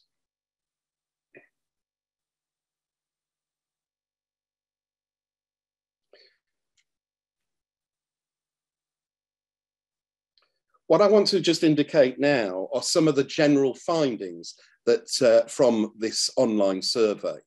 What's important to know is that the amount of caring, which is measured by a psychometric instrument called MACA, the multidimensional assessment of caring activities for children, the amount of caring does vary between countries. We found that female young carers, adolescent young carers, do significantly more caring in some countries. We found positive and negative adaptation to caring by children. We found that young adolescent carers have a lower state of well-being measured by an instrument called KidScreen than non-carers. Females have the lowest. And critically, we find that the higher the levels of caring that a child gives in a family or with friends, then the more school difficulties, the more bullying, and the more they are likely to have their own mental health problems, a clear correlation. We also found that 29% of the children said that their own mental health had deteriorated. A significant proportion said that they had school performance difficulties, being bullied, and shockingly, 14% of the overall sample said that they had thought about hurting themselves or that they had thought about hurting others. This is the first pan-European survey that reveals the potential incidence of deliberate self-harm to oneself or potentially to someone else. Next slide, please.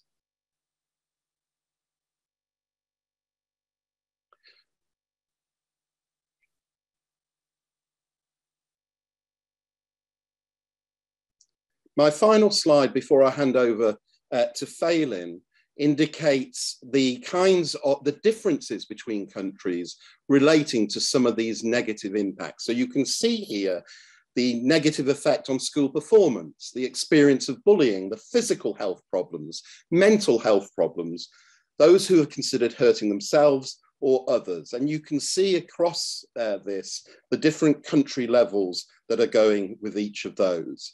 What's very interesting is that the United Kingdom, which is the red line, has the worst incidence on all of those measures. And this reflects a particular reason being that the sample for the United Kingdom were recruited from existing young carers projects. In the UK, we have a national network of young carers projects. And to get into those projects, you have to show your need. And many of those projects are working with the carers, young carers at the heaviest end. So these children were already in particular need and many were in particular distress. And this survey reveals that. But you can see how these negative outcomes vary between countries. So it doesn't matter whether a country's level of, on our original classification that I showed you, is advanced or at the lower end. All countries reveal young carers, adolescent young carers, who have significant mental health and other negative outcomes. Thank you. And now I'll hand to Phelan. Next slide, please. Yes, next slide.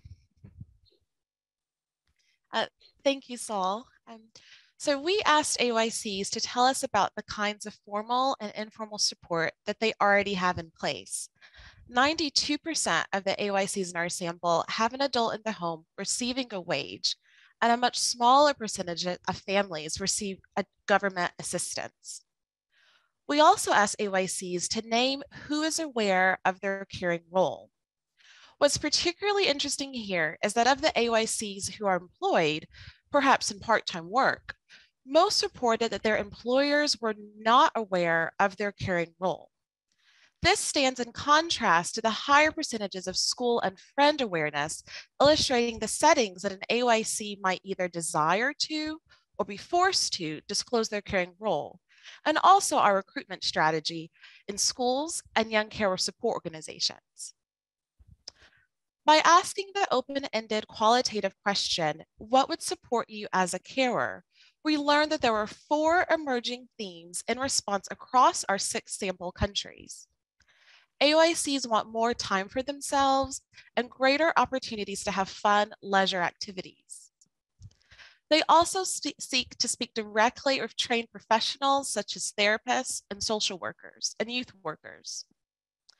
Perhaps reflecting their transitional stage to adulthood, AYCs reported that they want to talk to adults specifically to receive guidance about their life choices. AYCs want financial assistance, either money paid directly to them or given as aid to their cared for person. Finally, AYCs expressed that they wanted educators to recognize their caring role and to be given flexibility with assignment deadlines, being sensitive to their balancing act of being a student and a carer. We also found that there were country-specific themes, such as in the UK, AYCs want more formal support from services, and in Italy and Slovenia, AYCs feel that the state can play a greater role in providing formal support. Okay. Next slide, please. Now we'd like to hear your views in respect to your country context. We have 3 questions we'd like you to think about. You can view them on your screen there. If any particular question stands out to you and you wish to respond to any of these questions, then you're invited to write your answer in the chat. I'll read your answer out to the group and we'll work through your discussion in the chat. I'll take a moment so you can read through.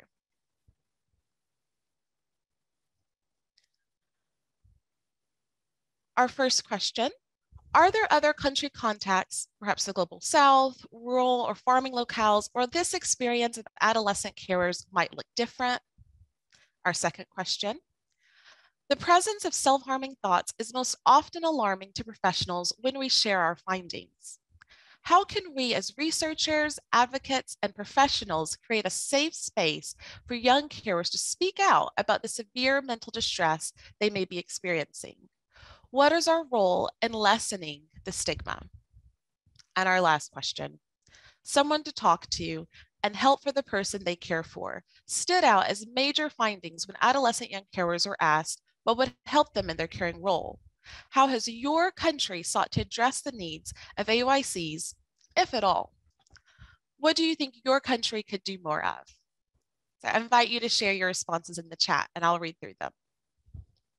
And you're welcome to respond to any of these questions, not necessarily in order.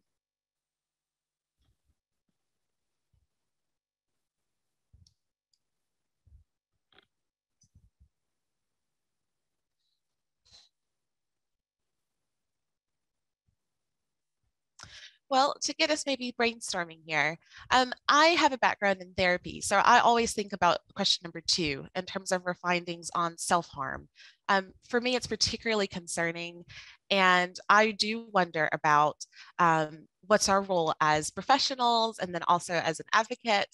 What's our role in reducing stigma? For me, what I often think about is how can we be real and authentic with the young carers that we do work with? So for me, I think about being real and realistic when you're talking about their caring experience and wanting to make sure that you don't trivialize or patronize them as young people. I'm seeing some answers come through. Okay, scroll up. Okay, so Lisa says, where I'm from, Chicago, Illinois, AYCs do a lot of caring for family members with addictions. They don't feel supported in keeping themselves clean and not repeating the patterns. Okay, yes, we also found, so not only with our sample of AYCs caring for chronic health conditions, but also addictions, that definitely came out. Okay, Jerry Lynn says, train teachers about the frequency of young caregiving and how to help identify children dealing with this to help connect them with services earlier in their caring experience to help prevent mental health issues. Yes, Jerry Lynn, I totally agree. Preventative care is exactly what we need. Okay. Andy also responding to question 2, shows the need for ensuring that mental health well-being services have got good levels of young care awareness, contain information about young carers. We've been doing work with Kooth, an online mental health provider, delivering young care awareness, raising to their counselors. That's great. Also GPs, school nurses, and mental health practitioners. And Andy's pointed out that young carers will speak to their friends and not adults. So young people need to know what support's available. That's great. Yeah, that definitely pinpoints, I think, the comfort level a young person might have in sharing with their peers. But I agree, definitely to make sure we're signposting to formal mental health services. Okay. Liv says, yes, she appreciates the care story in Brazil. Yes, the diversity of care. It's fantastic. Debbie says, it seems important that there is more and better prevention support for young carers and clear pathways to clinical support. GPs are pivotal, but don't always understand the need. That's right. I think if anything, in terms of what you take away from these findings, is definitely the onus on us as professionals, educators, whatever is your sphere of influence, that we have to identify and signpost young carers to services. Okay.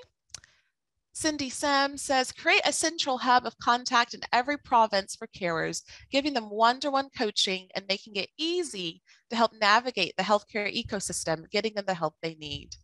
Brilliant. That's great. Okay. Yeah, Cindy, I think that's great.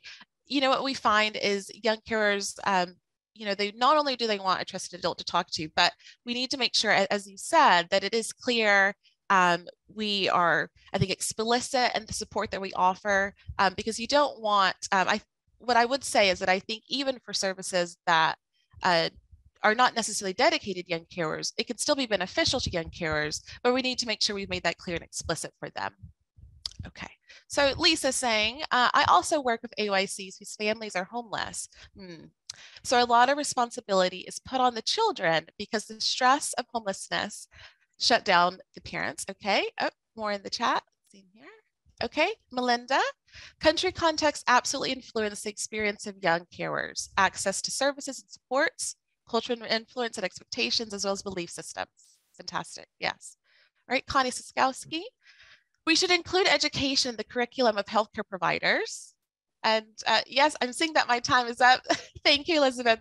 Well, what a fantastic, riveting discussion. So we want to encourage you at the end of our presentation, we will have our Twitter handles and our email address listed. We welcome you to continue this discussion online, and we want to hear your perspective. Thank you so much. Over to you, Elizabeth, and next slide, please.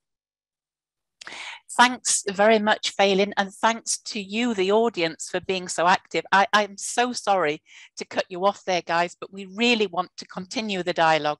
So please do contact us after the session if we don't manage to get back to you with all your questions and queries and your very valuable comments. Thanks so much. I'd like to introduce the next part of our workshop, which focuses on a presentation of our actual MeWe intervention that was informed by the survey results that you've just heard, together with other knowledge sources, and it was co-designed directly together with young carers from all the 6 countries. So I'd like to now hand over to Miriam, who's going to share some of the details of our MeWe intervention with you. Over to you, Miriam. Thank you. Many thanks, Elizabeth. So, yeah, the MeWe intervention is a psychosocial support primary prevention intervention, and it consists of MeWe groups and the MeWe Young Carers mobile app. And as Elizabeth mentioned, the whole MeWe intervention, so both the groups and the mobile app, have been co-designed and developed together with young carers and professionals working with them in all 6 partner countries. Next slide, please. So if we start with the MeWe groups, they are based on the DMAB model, which has its roots in acceptance and commitment therapy and positive psychology. But you can hear me as well. I will do like this. Okay. And in the DMAB model, D stands for the discoverer, N for the noticer, A the advisor, and the values. And the discoverer, the noticer, and the advisor, these are skills that we all have and that we can use to go in the directions of our values, namely what is important to us and that we're meaningful, gives us energy, and that we enjoy. And in more detail, the discoverer is our ability to explore and test the world through trial and error learning.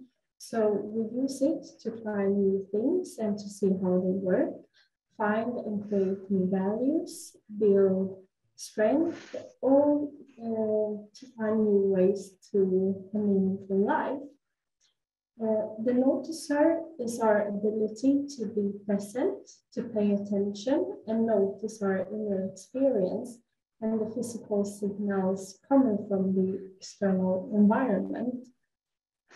Miriam, this is Lauren Rachel. I'm so sorry to interrupt you. Some of the audience, we're having a bit of trouble hearing your audio, and I want to make sure we can hear you clearly. I hear a bit of an echo, but I see that you have a microphone, and I'm wondering if your audio selection might be on your computer mic and not that headset you have. Do you want to take a minute to take a look at that? Yeah, I just looked and it should be this microphone. I'm so sorry, but can you hear me all right now if I put it closer? I think closer is a little bit clearer. Thank you. Okay, I'll try this instead. Okay, so where were we? We were at the noticer, and so this is our ability to be present, pay attention, and notice our inner experience and the physical signals coming from the external environment. And using the noticer, it helps us pause and accept our feelings as they are, instead of automatically responding to them. So this helps us, for instance, to better handle difficult situations and notice what we feel good about. Then the advisor, metaphorically, it represents our inner voice, which is used to make sense of the past, to form beliefs, to evaluate ourselves and others without need of trial and error. So it thus reminds us of what we have learned before, so that we don't have to take unnecessary risks. So during the MeWe groups, we learn how to best use these skills to strengthen others' young carers' resilience, so that they can better handle difficult thoughts, to get in contact with and notice their own feelings, to grow and flourish, find meaningfulness and strength and energy, develop a flexible self-image, and build strong social networks. And to do this, the MeWe groups consist of 7 group sessions, which are about 2 hours each, preferably 1 session per week, and a follow-up session after 3 months. And the MIWI groups can either be held online or face-to-face. Next slide, please. In the MIWI Young Carers mobile app, it aims to deliver support for young carers at a distance.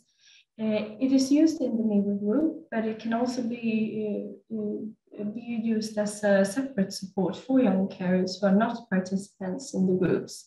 And it is available in Swedish, Italian, Dutch, Slovenian, German, French, and English, which are the languages spoken in the MIWI partner countries.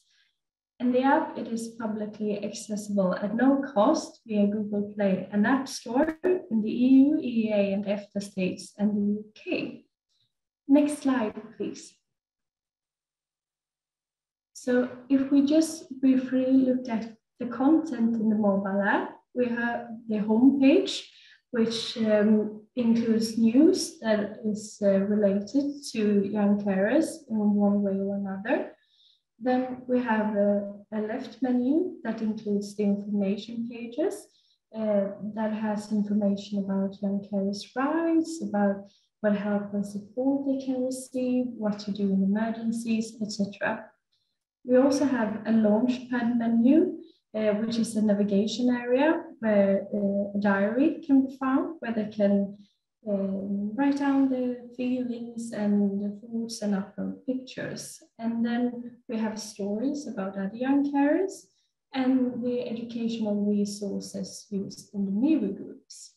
And last but not least, we also have a chat where participants and facilitators in the MIWI groups can send messages to each other. So you can now go to the next slide and I will hand over to Elizabeth. Thank you. Many thanks, Miriam, for giving us an overview of our MIWI intervention. I'm now going to share with you just a short summary of some of our main evaluation findings from the testing of the MIWI intervention in our 6 partner countries. A clinical trial study was carried out in all the countries.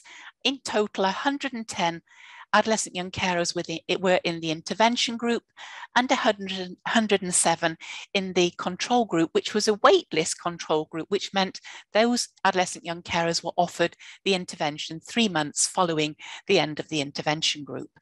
Both quantitative and qualitative data were collected, and I'm going to be focusing on presenting some of the feedback from the intervention group participants about the MIWI intervention. Overall, as you can see on this slide, we can see that the MIWI intervention has the potential of contributing to adolescent young carers' increased well-being and boosting their resilience. Importantly, many of the young carers enjoyed the group activities. They expressed that it had taught them useful things such as dealing with stressful emotions and feelings. They felt that the groups were worth going to, and they felt that the groups made them feel good about themselves. They had a better self-esteem and felt they were more kind to themselves. Half of the young carers also felt the person they were caring for was better off because they'd taken part in the groups. And we can also see that the intervention had a positive impact on young carers' school attendance and performance. Finally, as well, we got feedback from the young carers that they saw the MIWI app was a potentially useful asset to the groups because it provided another additional source of support for them. So that really, in a nutshell, is an overview of our MIWI intervention. And if I can share with you the next slide, please. We'd love to hear from you what you're thinking when you've heard about our MIWI intervention. Is there anything you particularly like or dislike about it or unsure about? Are there things you think we can already improve? And also, we'd love to hear from you about how, if anything, you feel the intervention could be of potential benefit for adolescent young carers in your country, wherever you are across the globe today. So do please send in your comments and feedback on the chat, please. We'd really love to hear from you.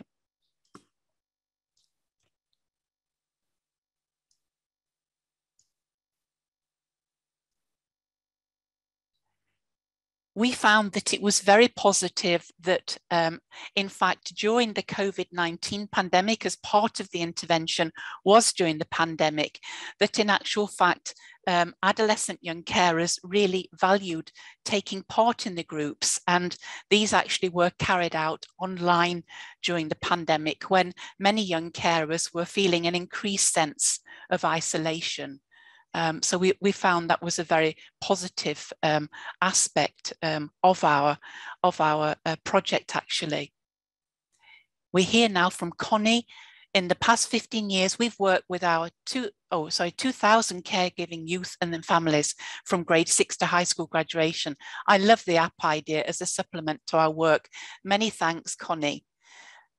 We felt that this is where young carers are. That's what they were saying to us during the project. So we also feel that it's a valuable part of our intervention. Monica Gross is asking, are there systems in place that you can connect young carers with social services if they're in danger for physical or sexual abuse in their home relationship? I wonder, Phelan, would you be prepared to answer that for me for Monica? Sure. That's a great question, Monica. You know, I think historically in the young carer space, there's always been this tension between the involvement of social services and that we don't want young caring or the presence of disability or illness in the home to be seen as an issue of neglect or abuse. So there is kind of that tension there.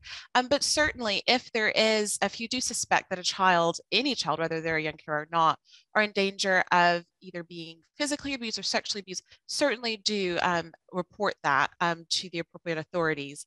And if you are a professional like myself, you may even have a mandatory reporting duty to your state or local authority. Many thanks, Phelan, and we invite you to still keep your comments coming. Because of the time factor, I'm going to move on to the next part of our session, but please do keep your questions and comments coming. I'd like to now ask for the next slide, please. I'm going to turn to the final part of our session, where we'll update you on our current implementation work post-project with MeWe, sharing with you developments in Sweden as an example. Well, our Swedish Family Care Competence Centre that's linked to our university is currently offering, thanks to a grant from the National Board of Health and Welfare in Sweden, we're offering a range of education and training programmes for interested NGOs and municipalities who wish or are interested to start MeWe groups with young carers. We're also coordinating online network meetings so that the facilitators can get together from the different municipalities and organisations from across the breadth and depth of Sweden with the aim of sharing experiences and learning from each other. We currently have about 10 municipalities together with the Red Cross and the Swedish Church that are involved, and more are lined up in the autumn. And we're also offering a range of systematic follow-up and evaluation tools as well. Next slide, please. So we're going to be asking you the key question of, are you interested in the MeWe intervention, and how can we at our centre, together of course with other partners, how can we help you if as appropriate? Well, what we can do is we can offer you some educational materials in English. We can guide you to an online training course in the DNAV model, which is the theoretical approach guiding our intervention. And we can also invite you to opportunities to take part in online learning networks with our Swedish municipalities and NGOs that are working directly with MeWe groups. So having given you a flavour of our current implementation work, I'm going to hand back over to Phelan again, who's going to spend the next few minutes discussing with you how she thinks the MeWe intervention can be transferred to other countries, giving the US as an example. So next slide, please, and over to you, Phelan. Thank you, Elizabeth. So after such great success with the MeWe intervention in our 6 European countries, we anticipate that the intervention has much usefulness in other countries around the world. However, if you come from a country where there is little to no awareness of young carers like I do coming from the United States, you may wonder how the MeWe intervention can be replicated in your home country. But don't worry, we've put together some tips to help you jumpstart your brainstorming. So where might you host the MWE intervention or MWE program? You could host the MWE weekly sessions in secondary school settings.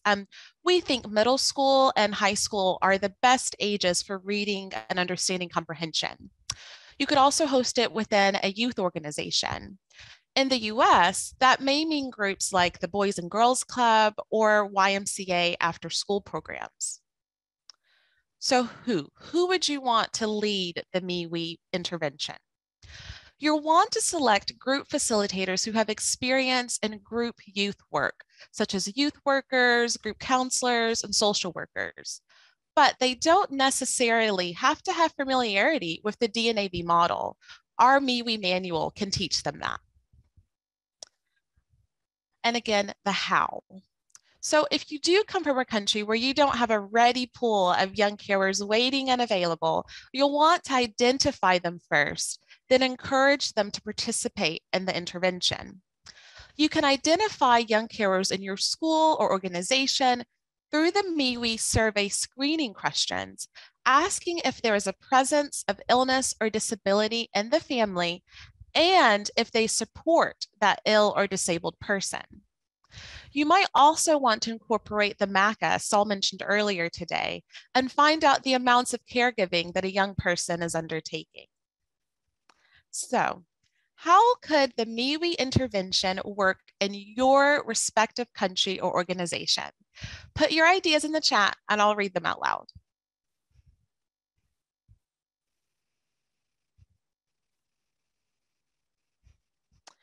Okay, Monica, I see that you've asked, are there aspects to the MWE groups that engage young carers who participated in the program to become peer-to-peer supporters, or once they are older to become mentors and so forth? That's a fantastic question, Monica.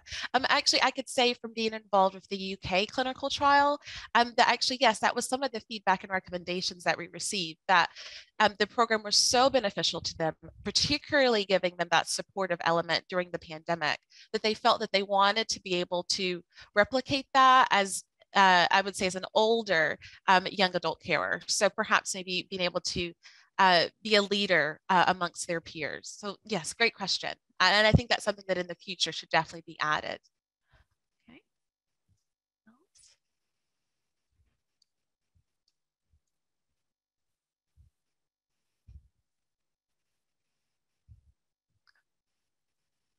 I'm also thinking here, so I've spoken about the US, in which there's a context where there is much lower young care awareness across research, policy, and practice. I'm also thinking about another MWE country, Slovenia. As I think Elizabeth mentioned earlier, they also had the MWE intervention in summer camps there. And that was a way where that actually was not a summer camp that was dedicated to young care specifically. It was a general youth camp. And by using some screening questions and then already having in place facilitators, the camp counselors who were familiar with group work, familiar with unconditional positive regard, reflective listening skills, all of those elements and characteristics that you would need to be able to do successful group work, that was already there for summer camp. So they were able to facilitate our MWE program with that group of children there, of course, by screening to find young carers, but then already having the leaders there in place. Okay, I see. Oh, comments are trickling in now. Okay, can we use the MACA as part of an AYC health check? I think my answer to say yes, but we do have the author and expert on the MACA here, Professor Saul Becker. Do you want to speak to that quickly for us? So I hope you can hear me again. Absolutely. The MACA is designed to measure the amount of caregiving responsibilities a child has and the different kinds of caregiving they have. But there's another sister psychometric instrument called the PANOC, the positive and negative outcomes of caring, which identifies both the positive and negative adaptation to caring that children will have. So both of these psychometric instruments are now being used in about 15 to 20 countries. They were used across all of our MWE project, and there is a manual which explains how you use them, how you score them, etc., which is available. If you contact us, we can provide you with that. Thank you, Saul. Okay, Our next comment, our agency has support services for the young carer. It is great to hear this MeWe intervention. We hope it can be tried in Hong Kong. That's wonderful. Yes, we'd love to see this replicated all over the world. And we're happy to chat about how offline, how maybe we can best support you with the training materials that we do have. Okay, Connie has a question to everyone. Are other countries looking at military caregiving children? Fantastic question. I think that brings us up to speed. Okay. Many thanks indeed, Phelan, for that, and also to you, the audience, for your fabulous feedback and questions. Thank you so much. Do keep them coming. And as Phelan and Saul have said, we are available after the end of the World Carers Conference conversation event as well. So I'm going to now ask Saul to kindly sum up the key highlights from our session. So I'll hand over to you again, Saul. Thank you so much. Thank you. So I'm doing this in real time, literally trying to make some final points about what we've heard and ways forward. In particular, we showed you this classification which showed countries at different levels of awareness. So what I'm going to try and do is capture some of the ways that a country might move up that kind of scale and be more engaged and more responsive to the nature and incidents and needs of young carers. So here are a few points by way of summary for our audience. Firstly, I think we have to all recognise that young carers are a personal issue for families, for children. They're a social issue in that they require a social response, a political issue, because unless we can get politicians and governments at national or local levels engaged, it's very difficult to move things forward. And it's a professional issue because young carers require interventions and responses from social workers, teachers, healthcare workers, doctors, and so on. Young carers effectively are everyone's business. And I think in any way forward, we need to privilege the voices of young carers themselves. Nothing for us without us. And that's been a guiding principle for the MeWe project for the last 3 years. Everything needs to be determined in co-production with young carers. So here are some suggestions for ways forward, how you can move yourself up that classification. Firstly, you do need to have a solid base of research to provide evidence about the needs of young carers, the numbers of young carers, the outcomes of caring on children, because that's what many policymakers, practitioners, etc., require. But we also need to raise public awareness, because without public awareness and support for doing anything about young carers, it's going to be a difficult battle. And to raise public awareness, you must utilise the media as an ally. They can absolutely elevate and accelerate the issue of young carers onto the public consciousness as well as the professional and policymakers' consciousness. And the final point I'd want to make there is learn from other countries. Don't reinvent the wheel. There's lots of evidence from the MeWe project and many other projects which will help you think through what you need to do. We, of course, also need government engagement. We need more services for young carers, and these are traditionally across the world now provided as respite projects in which young carers get a break, but they get activities and other interventions. We obviously from this workshop need greater professional awareness and training across the board, social workers, teachers, healthcare workers, because it's very clear that education providers, health and social services have a key role to play. And we need much greater identification of young carers in all of those settings and assessments of their needs. And finally, I would say that analysis is important, but action is critical. Our task, everyone in this room, is to move young carers from a position of vulnerability to excessive caregiving, to the negative outcomes that we have described in the MeWe project, to a position of growth, to enjoy childhood, to take an active role in childhood, to make mistakes, to get the best out of their education, and to be prepared to be productive adults. Early interventions and the interventions that we've discussed today can make a real difference to the lives of young carers. And if we intervene early, before they become adolescent young carers, earlier, when they're 5, 6, and 7, we can prevent some of these children becoming carers in adolescence or later life. Finally, I would say to you that services and interventions should be seen as an investment in children's futures, not a cost. So let's make important things happen and let's do it together. Thank you, Elizabeth. Thanks so much, Saul, for your fabulous summing up. Absolutely brilliant. Thank you very much. Also like to say a very quick thank you to Betsy Olson, who was our International Advisor and Ethics Board member, and she was very active throughout the project. A big thank you to you and all fellow members, and she's just kindly done a post for our website. So thanks so much for that. And I'd like to say thank you to you all, and I'm going to hand over to Lauren to kindly close our session. Thanks, Lauren. I want to give my thanks to each one of you for a fantastic, just a brilliant session. And thank you for answering so many questions and sharing some of the considerations that our audience had for how they can take some of what they learned from you today kind of back to their own programs and communities. So thank you, and thanks for being with us. Our panelists for this session have shared their contact information in the chat box. So if you haven't looked at that and you know that you want to follow up, they do have a website for this project, and they've shared some of their personal contact details. So please grab that out of the chat box and be in touch with them and continue this conversation. Thank you all. We're going to transition now a little outside of our agenda. If you're following along in our agenda, we have a story to hear next from Jean. We're not going to miss out on hearing from Jean. We're gonna hear that story from Jean before our break in an hour, because right now at this time, we are going to transition to our next session. We have a live panel coming up. So in this last hour, exploring this mental health and caregiving theme, we're gonna hear from an international panel of carers and carer advocates who are stepping up in their organizations and their communities to embrace sibling carers. Caring for a sibling with a serious health condition, disability, or other care need is a special role, and one that may not necessarily be well represented when we first think about caregiving and carers' relationship to the person receiving care.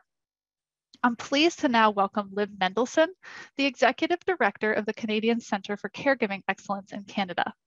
Liv is going to introduce the panelists she's brought with her today, some joining us at very early and very late hours of the night and morning. So thank you all for being here with us live. And thanks for sharing time with us. I'll turn things now over to Liv Mendelsohn of the Canadian Centre for Caregiving Excellence in Canada. Thanks so much, Lauren, Rachel. It's a pleasure to be with everyone today, and thank you to our panelists who are indeed joining us late at night or early in the morning from around the world. I'm pleased to be with you today from the Canadian Centre for Caregiving Excellence. We are a new initiative powered by the Azrieli Foundation, supporting caregivers programmatically, but also policy and research around caregiving. And I am going to, in a few moments, bring forward our wonderful panel, and they will be introducing themselves. Katie Arnold from Siblings Leadership Network US, Claire Casa from SIBS UK, Piyush Mishra from Siblings Support India, Helen Rees from Siblings Canada. Siblings Canada is a part of the Canadian Centre for Caregiving Excellence. Ife Philippa Peterkins-Ito from Siblings of Special Needs Nigeria, and Kate Strom from Siblings Australia. But before we go ahead and do that, we are going to hear some recorded comments from Dr. Ariella Meltzer, who is a research fellow at the Centre for Social Impact at the University of New South Wales in Sydney, whose research really will ground the conversation and has really been at the heart of some of the international knowledge exchange and collaboration. I think you'll find that this work around the needs of siblings who, as we heard already, are sometimes unidentified and very often don't receive adequate or appropriate support, that the work to support those siblings, as Saul Becker said on the previous panel, is really infused with the philosophy of nothing about us without us, and that The supports designed for siblings are designed by siblings, and we're going to see that. I am actually, there are a number of slides. I'm going to just let the staff know. We don't need to go ahead with the slides. I think let's move directly to the comments of Dr. Ariella Meltzer, because we do want to leave time for questions with our amazing panel, who you are starting to see turn on their videos. So if we can go right ahead to the video of Ariella Meltzer, that would be very helpful. Hi everyone, thanks for having me today. Sorry I'm only present by pre-record. Juggling a young baby and international online conference time zones is definitely a challenge. My name is Ariella Meltzer. I'm based in Sydney, Australia, and I work at the Centre for Social Impact at the University of New South Wales. I'm a social policy researcher with a particular interest in sibling disability research. In my most recent sibling disability work, I've conducted a study of sibling support provider organisations in Australia, New Zealand, Canada, the UK and USA. This study created a model or typology to describe the sibling support they provide, as well as detailed the operational conditions that sibling support providers work within. It was the first research of its kind into sibling support as a field of practice. I've been asked to say a little about it today to set the scene for the panel. So, a few key points from my research. The first is that across the countries in the research, sibling support typically addresses all or some of 5 key areas. 1, siblings' individual needs, so things like recognition and validation of personal experiences, social emotional well-being, and the knowledge and skills they need to navigate the disability service system. Second is relationships with their brother or sister with a disability and their parents. The third is connection and community building between siblings as an identity group. The fourth is advocacy for siblings as an identity group. And the final one is research into sibling support to develop and keep up with best practice. Another key point from my research is that sibling support is delivered by different kinds of providers. Many are what I've called sibling-only providers, which means that they are organisations that are dedicated only to siblings of people with disabilities. These are the types of providers that you have on the panel today. Some other providers service siblings among other groups, though, for example, together with people with disabilities themselves or parents or other types of carers. Particularly among the sibling-only providers, sibling support organisations are almost always very small. And so many rely on the passion and volunteer hours of siblings of people with disabilities themselves to run them. These providers frequently struggle to gain recognition and to gain externally provided resources and funding for their work.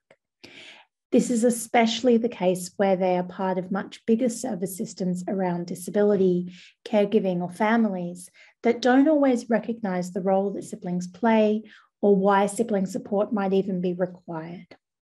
This can be a really hard situation for staff and volunteers, both in terms of the impact they want to have and the resources and conditions that they're working within. Yet, nevertheless, sibling support organisations are so resilient and persistent. They have provided incredible amounts of support to thousands of siblings across the globe, and they're continually broaching new and innovative areas. Notably, this currently includes turning their attention to increasing the diversity of cultural and other forms of representation within sibling support as a field of practice and as a field of support that people receive. And also another new area is thinking through new funding and resource models that fit the changing international context for service provision around individualisation of funding, for example, and the changing economic climate that has resulted from the COVID-19 crisis and other international trends over the past several years. These insights, I hope, set the scene a little bit for what you might hear from the panelists today. Some of the panelists represent countries outside those in my study. but many of the issues are nevertheless the same or similar. I'm excited to expand my work soon, hopefully later this year, to include a wider range of countries and national locations. But for now, I'll hand over to the providers on the panel today and let you hear firsthand from their experiences. Thank you so much. And a big thank you to Ariella, whose work in many ways kickstarted this nascent international network. And we're so pleased to have so many of you with us today. We do have a larger panel, so we're going to address questions to individuals sort of in small groupings. And the first question is a very straightforward one, which is simply, what are the main areas your sibling support organization focuses on? So if you can introduce yourself and share that with us. Let's start with Piyush from India. Thank you so much. Hi everyone, I'm Piyush and I'm the co-founder of Sarthi, which is Sibling Support Network India. And our main focus has been first the visibility of the word sibling in India. Like people don't even recognize that word. And I think over the past year, we have at least achieved that goal, if not the other goals, the visibility of siblings. And we are a very small group, small community of about 100 siblings across India, but majorly from the big cities. And our major focus has been on the adult sibling issues like future planning or mental health support, or topics such as marriage or how to manage as a sibling when something occurs in the family, like death of a family member. So we have focused on this. Thank you. Thank you, Piyush. I think the issue of people identifying as sibling caregivers is one that's going to come up again and again. Helen, can we have you share your work with us? Thanks, Liv. Yeah, my name is Helen Reese, and I'm a co-founder along with Becky Rossi of Siblings Canada, which has recently become part of the Canadian Centre for Caregiving Excellence. Our work at Siblings Canada has really focused in 3 areas. We've focused on connecting siblings with each other because we learn best from the stories of others, particularly over the pandemic period. We held a lot of virtual meetups and webinars and different ways that siblings could connect, mentoring programs. We also are focused on the mental health of siblings, staying strong and resilient so that we can continue to provide care over our lifetime, the lifetime of our siblings. And then finally, we're doing a lot of work around online learning. So we are putting out very shortly, we'll be putting out a learning curriculum on how, as a sibling, you can ensure the long-term financial security of your brothers and sisters with disabilities. So those are the 3 areas that we are working on, although there's certainly way more areas that we'd like to work on. There's just, as Ariella said, we started small and with limited resources, but hopefully that'll change one day. Thank you. Claire Casa from SIBS UK. Same Hello question for you. Thank you. Really lovely to be here. SIBS in the UK was set up 21 years ago, and like many others have described, we're also a small organisation. We're fortunate enough to have 3 full-time equivalent staff working across the lifespan of siblings. So we work with both young siblings and adult siblings.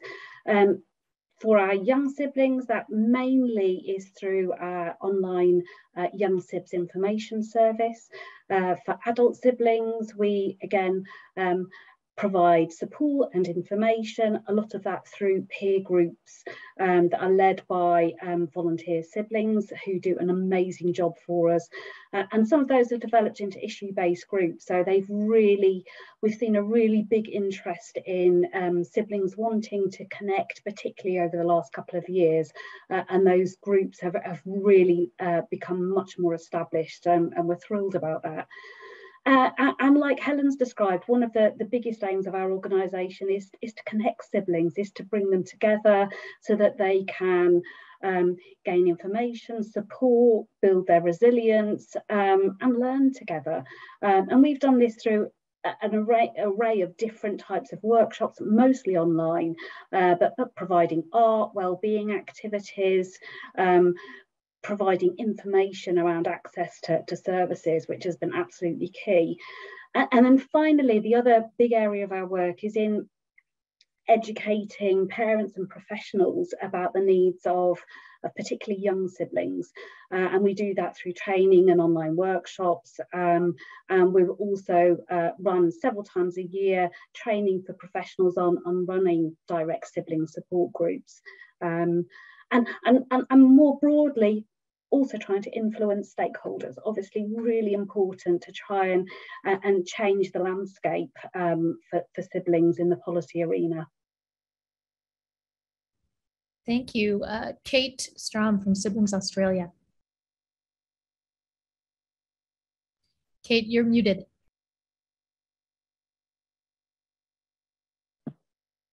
Now, can you hear me? Yes. Sorry about that. Yes, well, it's interesting because Siblings Australia has been going for 23 years. I founded it back in 1999 and actually met the founder of the SIBS UK organisation many years ago. So we've been following a fairly similar path, and we support siblings across the age range. And actually, like Claire said, we're a very small organisation and have had ups and downs in terms of what resources we've had. But we certainly believe that preventative whole family approaches are really important.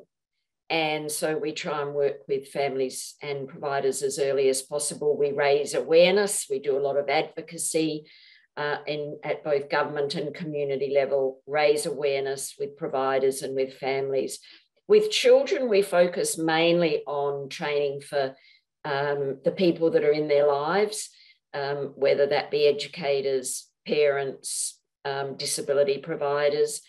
And we do some work with younger siblings that I'll talk about later. But we believe if we support siblings early, then that relationship will be strengthened between them and the person with disability. And so it adds so much to the life of the person with disability over a lifetime.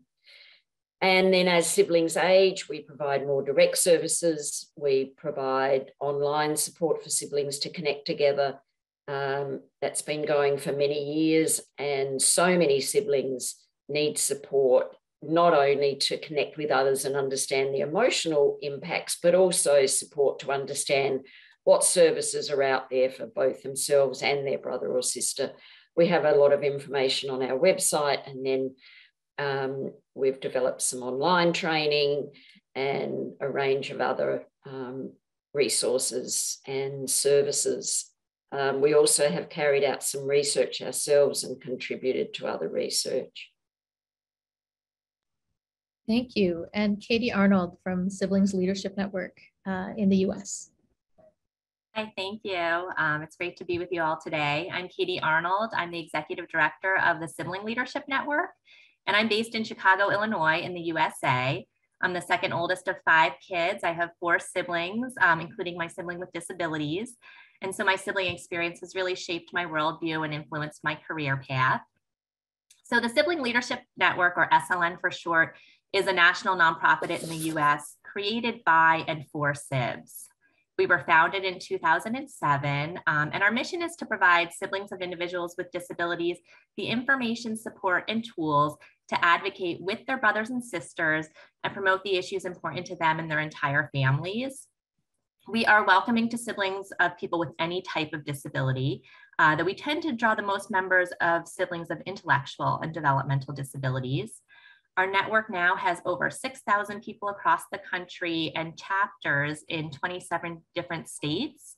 And our vision is eventually every state in the US will have a sibling chapter, because the chapters are really the grassroots of the organization, where that more personal contact happens. And each of our chapters has its own feel and flavor. And the SLN has 3 main areas of focus, or we sometimes refer to them as the 3 legs on the stool that kind of hold the SLN up. First is research, getting more and better research on the sibling experience. Second is policy and advocacy, really working to get the sibling voice at the policy table and engaging siblings in advocacy. And third, support and information, providing peer support and sharing information with siblings and their families across the lifespan. We have a lot of virtual events and meetups. We have an online support group called SibNet that's hosted by the Sibling Support Project, and the Sibling Leadership Network co-hosts that. And we've also seen the needs of siblings and their families drastically increase during the pandemic, and really have been working to address those needs. Thank you. I think we definitely hear some common themes about peer-to-peer support, mental health support, planning around financial and practical needs, and increasingly research, policy, and advocacy. And we will be talking more about all of those things.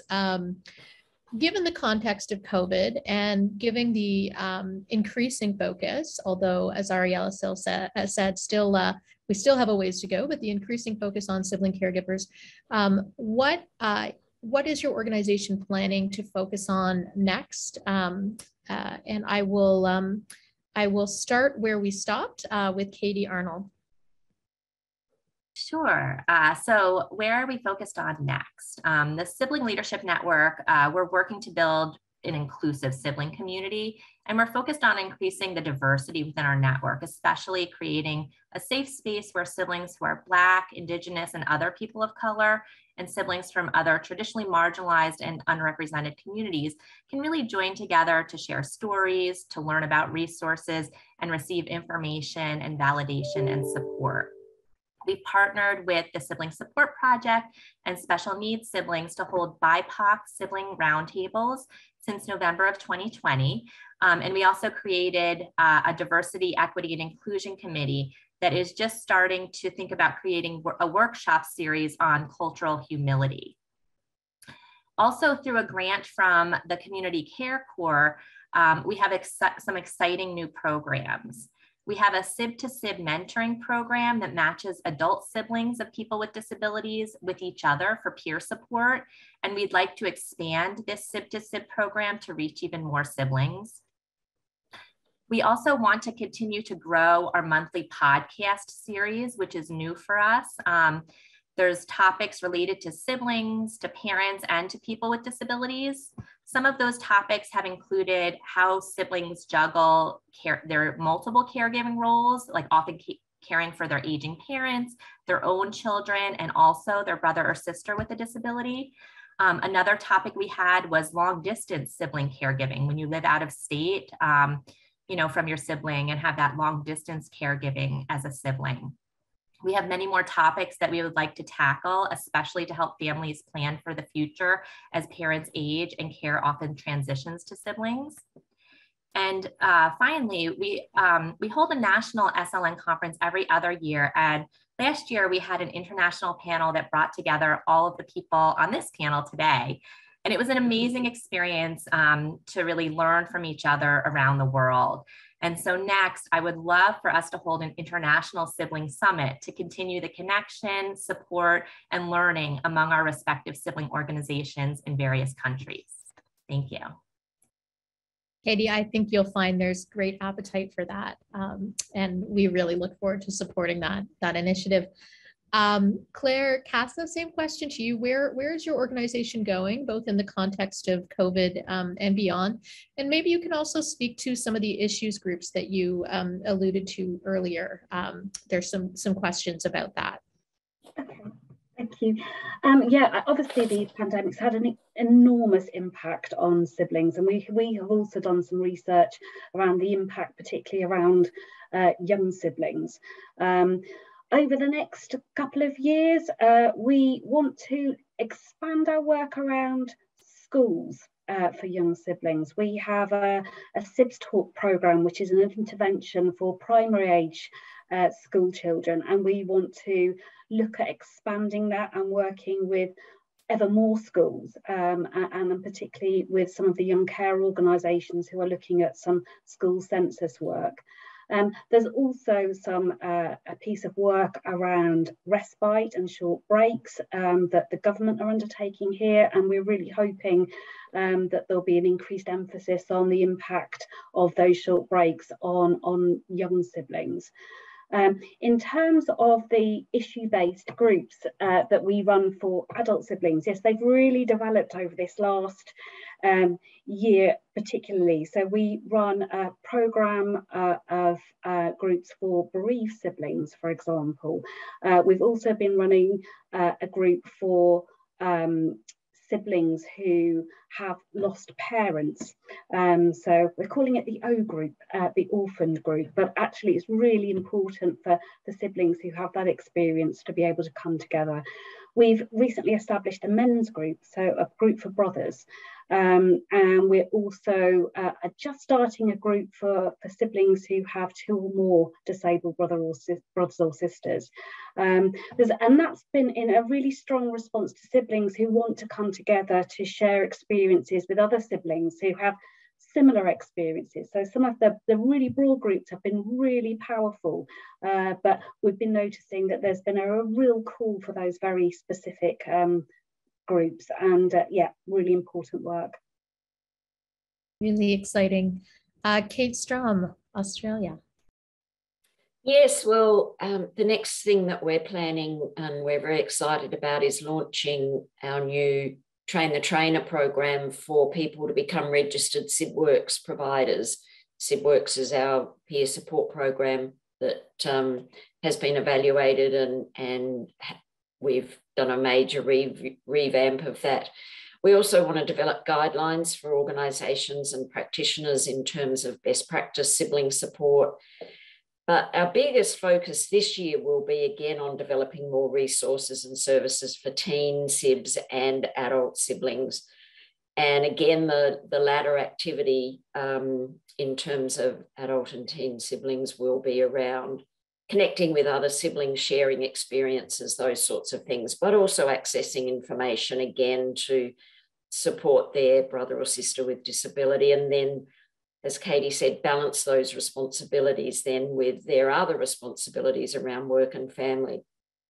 And we hear from a lot of siblings who are really struggling to work out how to manage those different responsibilities.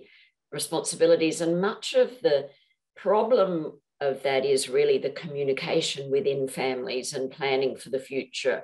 And that's often difficult topics to cover and to communicate about. So we want to really assist parents and siblings to communicate more easily about some of those issues and to find ways forward in benefiting the whole family. And we are hoping to develop an online guidebook for siblings here, and also run various webinars and Facebook Lives to ensure that siblings have access to that information and can share that information. We also want to look at doing some more research into the benefits of a sibling relationship to a person with disability, because I think there's not enough awareness. Often we look at the caregiving roles in a practical sense, and they're often very important, but even if a sibling isn't providing any caregiving, the relationship that they have with the person with disability is so important over a lifetime in terms of well-being, social inclusion, safety, all of those things. Thank you. Thank you. Piyush, your organization is really at a point of growth. Where are you headed? And tell us a bit about the future for Sibling Support Network India. Yes. So after COVID, we have had a huge setback. Like we couldn't really come together because after the second wave of COVID. And as Ariella also told, that sibling organizations are driven by passionate siblings or volunteers. So we are also a model like that. So right now, very frankly, it's kind of the question of existence. Like, how do we make the organization exist? That is the first challenge we are facing right now.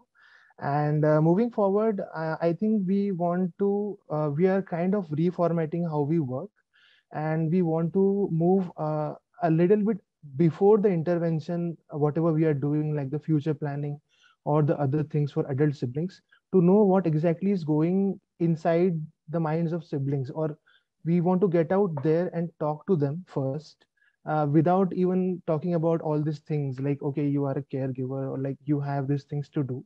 So our aim is to reach out to more siblings in tier 2 and tier 3 cities, which we haven't done till now, and kind of exploring what is going, how to basically open them up. How do we open them up or make them better communicators? And in talking about the intervention thing, we are very keen on focusing now on what to do regarding school siblings, school going siblings. And something also we are focusing, we call it as SIP runners. It is still in ideation stage, but we have a pair of siblings who are doing entrepreneurship work in India. Like some of them have their own cafes, some of them are running their art organizations. So we just want to make a platform on how to expand this for the other siblings. So yeah, this is what we are planning for. Thanks. Terrific, thank you. And Helen, Siblings Canada. Yes, so we have so many ideas that it's hard to know where to start, but looking at the immediate future, we also did some research over the COVID period on the experience of siblings during COVID, and found that many siblings were providing care, and they were also experiencing some very difficult emotions around sadness, guilt, fear, and worry. So one of the things that we worked on and will continue to work on is providing mental health support with our partners at the Center for Addiction and Mental Health. And we have an ACT program, Acceptance and Commitment Therapy Training, that we are offering specifically to siblings. So we'll be doing that through 2022 and 2023. We're going to be working very hard at trying to, I think it was Kate said that you were doing this too, working with service providers, disability service providers, to help not only raise awareness of the importance of the role of siblings, but also to try and engage them to provide support. We found that when people really needed help, if they were connected to a disability organization, that organization might be best positioned to help the sibling and their brother or sister with a disability at that time. So those are the immediate things that we're working on. We're going to be doing well, there's an appetite to look at young carers and what they need, young siblings. So that's sort of like something that we're looking at. We're also hoping to look at continue our research. So we're looking for new research partners and different topics.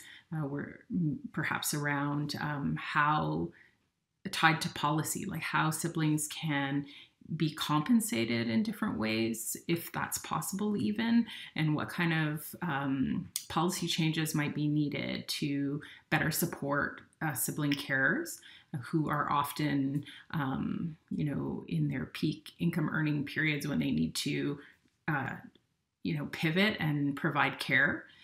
So that's an area of interest. And of course, we want to build our library of learning opportunities. So we have a significant course coming out in the fall, and then we would like to build on that library over time, so that there's, specific topics that are of interest to siblings that have come up through the research that we've done. And then, I think we're also interested in bringing siblings together in different ways through symposiums and conferences and webinars. So we have a lot of plans and dreams, and hope we can make them come true. So before we get into, I think you've heard from several folks about sustainability of their organization, this phenomenon of sibling-led, which is really important, but also places a significant strain on the siblings doing this work. We are going to get into that, and we're going to get into how this sibling work fits into the larger work of caregiving organizations. I just want to take a step back, and Helen, we're going to start with you, and just share with us a little bit about, from your perspective, what the unique needs are of siblings within the kind of landscape of supports for caregivers? I think one of the unique needs is really the longevity of the support that's needed. So this is a lifelong journey, and it doesn't just start when you're 18 or stop when you're 18. And so I think there's a real need to look at the continuity and a life course and what's needed when and where. Many adult siblings don't even identify themselves as caregivers because it's just who we've been our whole lives. And only when there's maybe a crisis might we say, I think perhaps we belong to this particular group of people who are in the same situation as us. So really focusing on how to provide care over the life course. And perhaps it's front of mind because of the work that we're doing in the course creation, but really financial security. How can you provide care for such a potentially a very long time and not struggle yourself financially? And then of course the issue of disability and poverty, which it seems in all countries seems to go hand in hand. So those are the two unique pieces. I mean, of course there are many, but those are the two pieces that really stand out for me right now. Thank you, Helen. Piyush, same question to you. I see you nodding, and I know that your organization has really focused around having people even identify as sibling caregivers. That's something that you've spoken about. So same question to you about sort of this unique need set of sibling caregivers. Sorry, can you please repeat the question? So what do you find are unique to the needs of sibling caregivers within the larger landscape of all caregivers? I think in India, whatever the disability organizations are there or whatever we have been working on, it's too much towards the parentification of siblings. Like when we talk about sibling support, they directly need the resources or what to do regarding their disabled siblings, and not necessarily they don't think about themselves. And we have to have a very difficult time in making them realize that no, like you also have a life, or like you also have your own things going on. So that is a main identity thing which we have come across. So for that, we really have to like do sessions or like connect with the siblings who are experienced, and it takes us a lot of time to like make the siblings realize that they also can do like whatever they want to do, and not just be totally focused on what their disabled siblings want or their parents want. So this is one spectrum. And the other spectrum is the kind of siblings many parents ask us, our typical sibling is not at all bothered about the disabled sibling or bothered about us. So what can we do?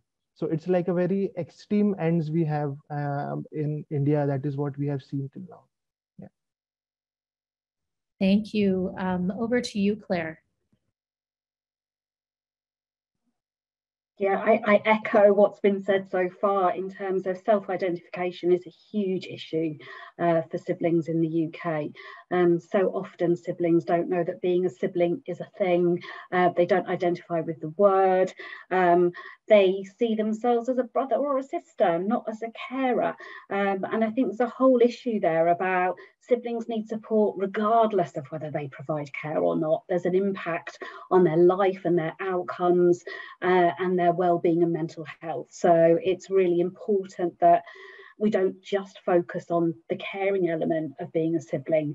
And it is that lifelong aspect that, you know, young siblings are thinking about who's going to look after a brother or sister in the future, what's going to happen. Those worries are happening with children of 6, 7, 8, 9 years old. So it's how we support siblings across that lifespan as small organisations with a huge job ahead of us. I think also that something that we've seen significantly is that siblings aren't always taken seriously.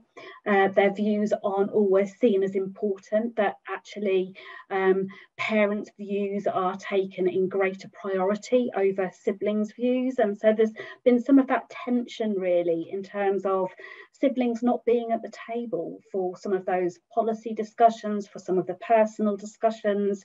And actually siblings have a huge amount of expertise to offer both their brother and sister and the system generally, and they're passionate and want to share that, and I think there's a way of us trying to capture some of that, and I think we're really fortunate here in having some amazing sibling volunteers and siblings who really want to get involved and change that picture.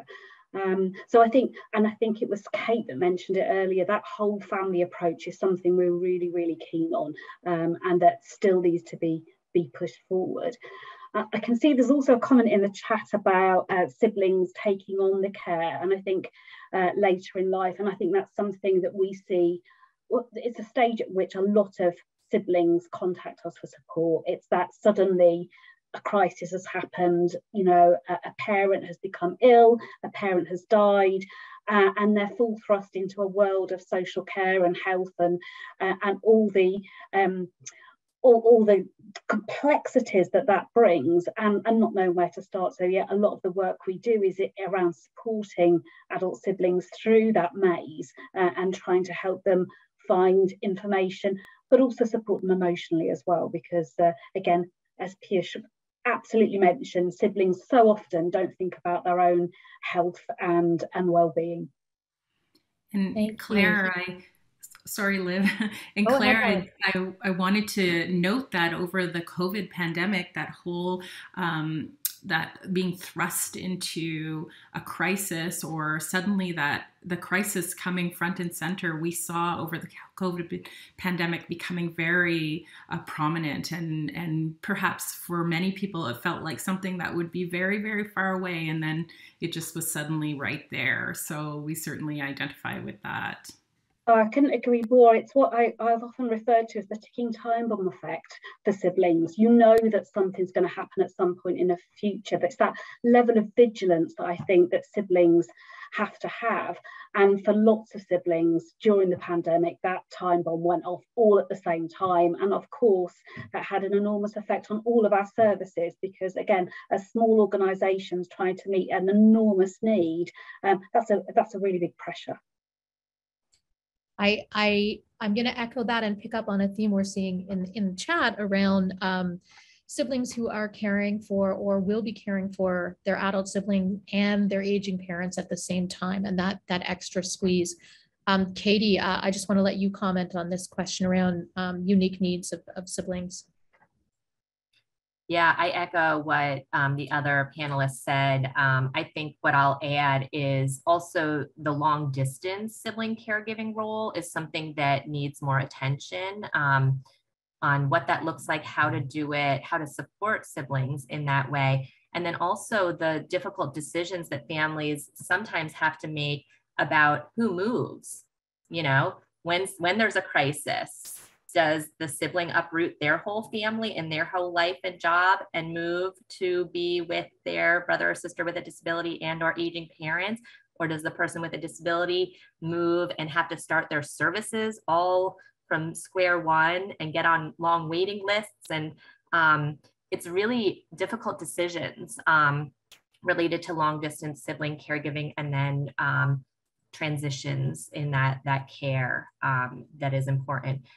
Additionally, I think more focus on the needs of brothers is important. I think it's similar in the larger caregiving realm where, you know, there's a lot of focus on the mothers, and the needs of fathers need to be looked at. And similarly, how can we really create our supports in a way that are meaningful to brothers?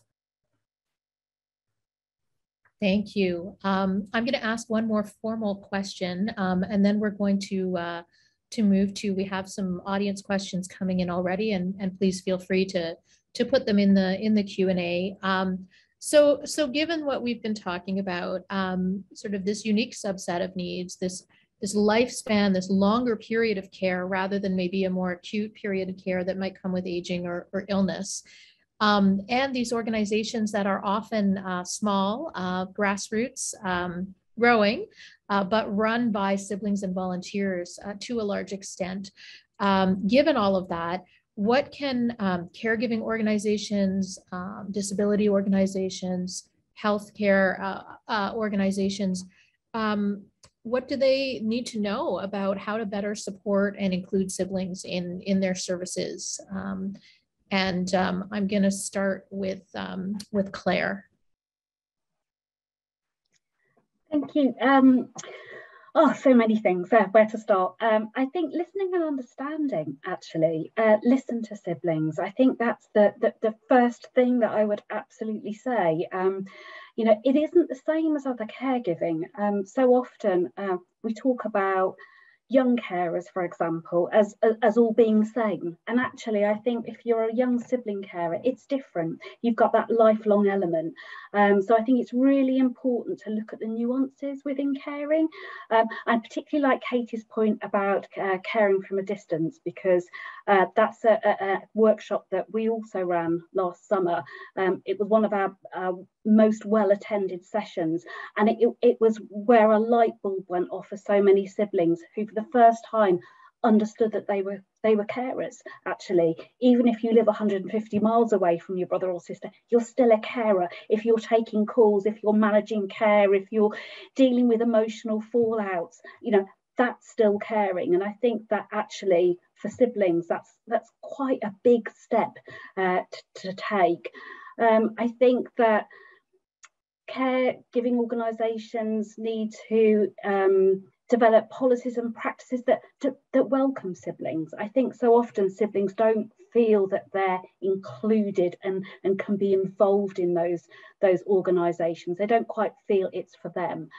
So I think it's about providing an environment actually where siblings feel welcome, they feel understood, where their views are taken seriously, where they felt that they've got something real and tangible to offer.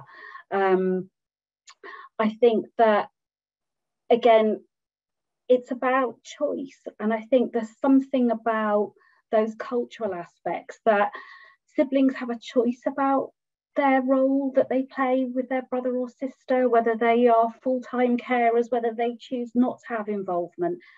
You know, for us as an organisation, we're with siblings at every point along that journey. And I think that's really important. I think there's a level of expectation that siblings might give up their own dreams, ambitions, to look after a brother or sister. And actually, it's okay to have your own life. It's okay to have your own dreams and ambitions. And I think that that's a cultural shift, actually. And I think that, it's a different role. That resonates so much. I'll just share, I was speaking yesterday with a sibling caregiver who was mentioning that he got into a university program of his dreams, but was really conflicted about whether to go because it's all the way across the country. And those are the kinds of questions that siblings are facing, and all the attendant guilt and stress around that. Helen, over to you around what organizations need to know about serving and including and supporting this group. Yeah, I'd love to pick up on what Claire was saying, and you as well, Liv.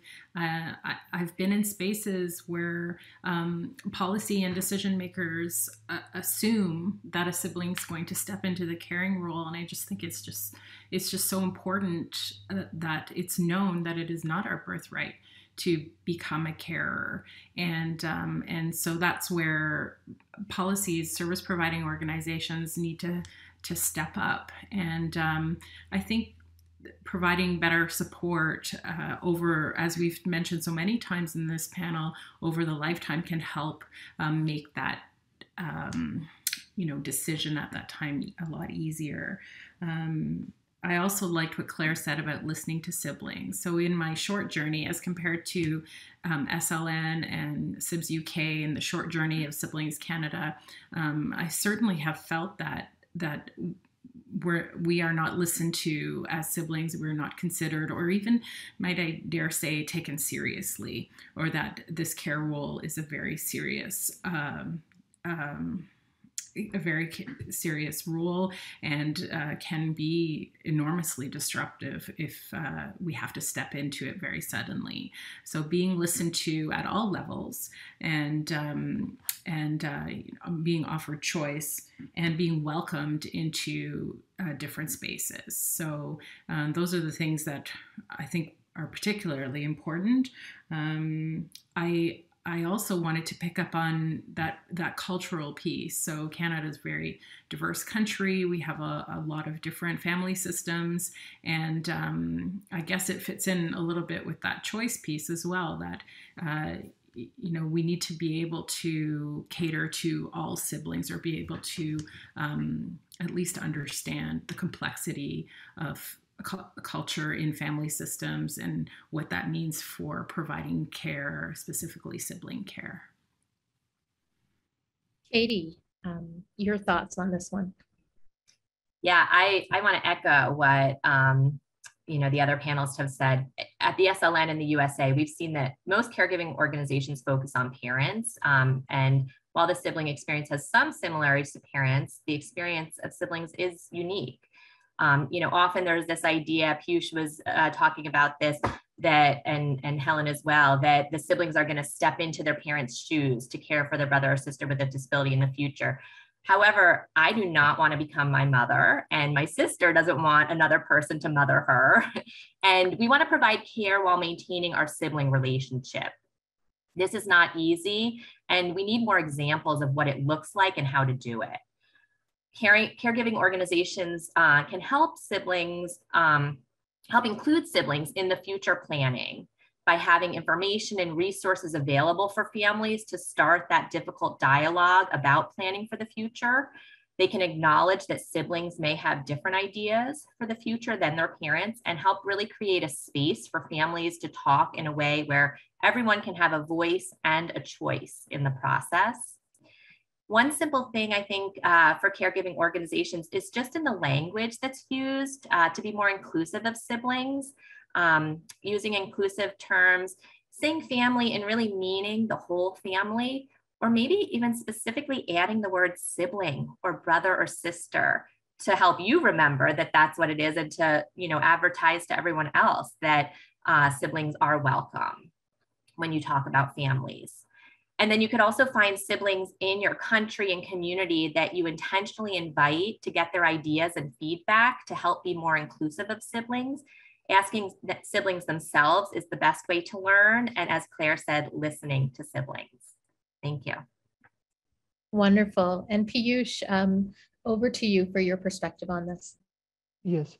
So I think in India, like, we do have caregiving organizations, but mostly we are still very family oriented. So the caregiving is done entirely by the family, and there are lots of parent organizations. So there's the tension between what parent wants, what the person with disability wants, and then there comes the sibling in the middle, like somehow juggling the two spheres.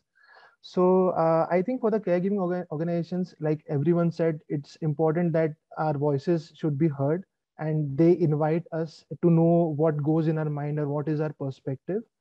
And also, what I'm personally seeing in India, whatever the disability organizations space is there, they are not they are touching the sibling aspect, but it's only like kind of a lip service type of thing. It's just like we just have to do this on a checklist and just move, so that we can show something on our social media and maybe get the funding.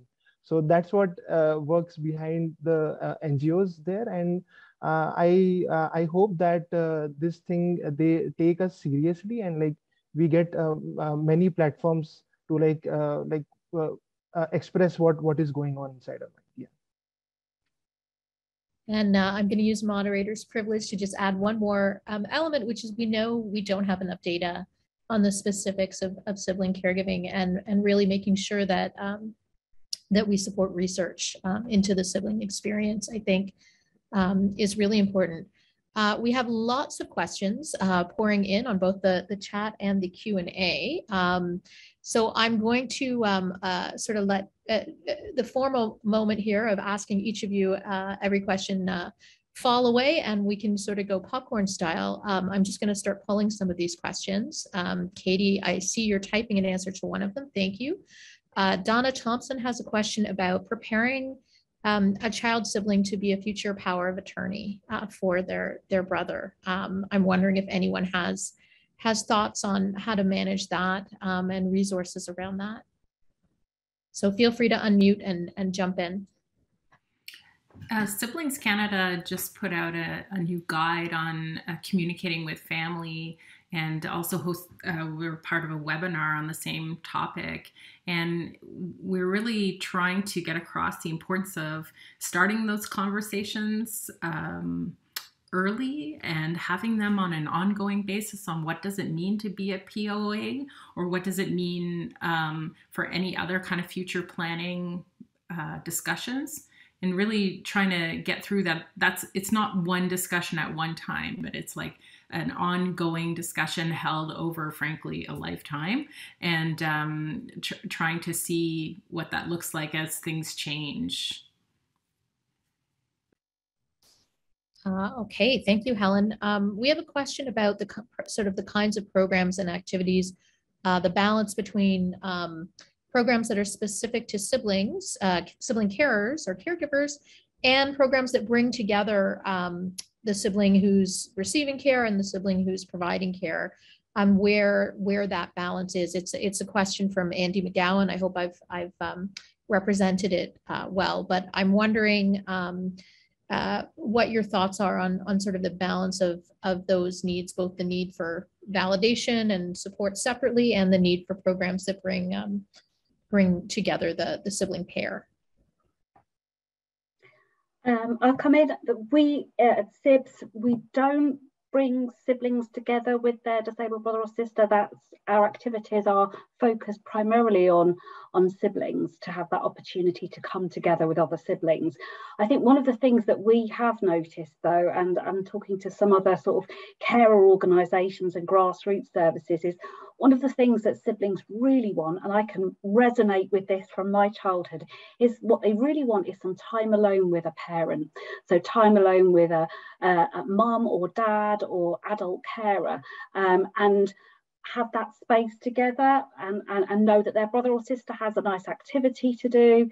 There was recently an organisation who did a survey expecting that siblings would want to do really nice activities with their disabled brother or sister, but they didn't. What they really wanted was that precious time with a parent that doesn't happen very often for siblings. Quite often, you know, activities are focused on their brother or sister, or activities are focused on things that their brother or sister can get involved in. So I think we also need to think about those types of activities as well. So much of our identity gets tied into our brother and sister. And just in our own neighborhood, I'm only ever Paul's sister. I'm not really sure if anybody knows my name. So it's just been like that my whole life. So I really echo what you say, Claire. We're seeing lots of great resources in the chat as well. So do look into there.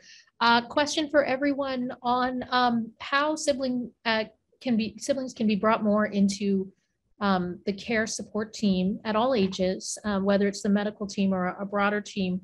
How can siblings be included, and what can those teams do to better include? This is Katie.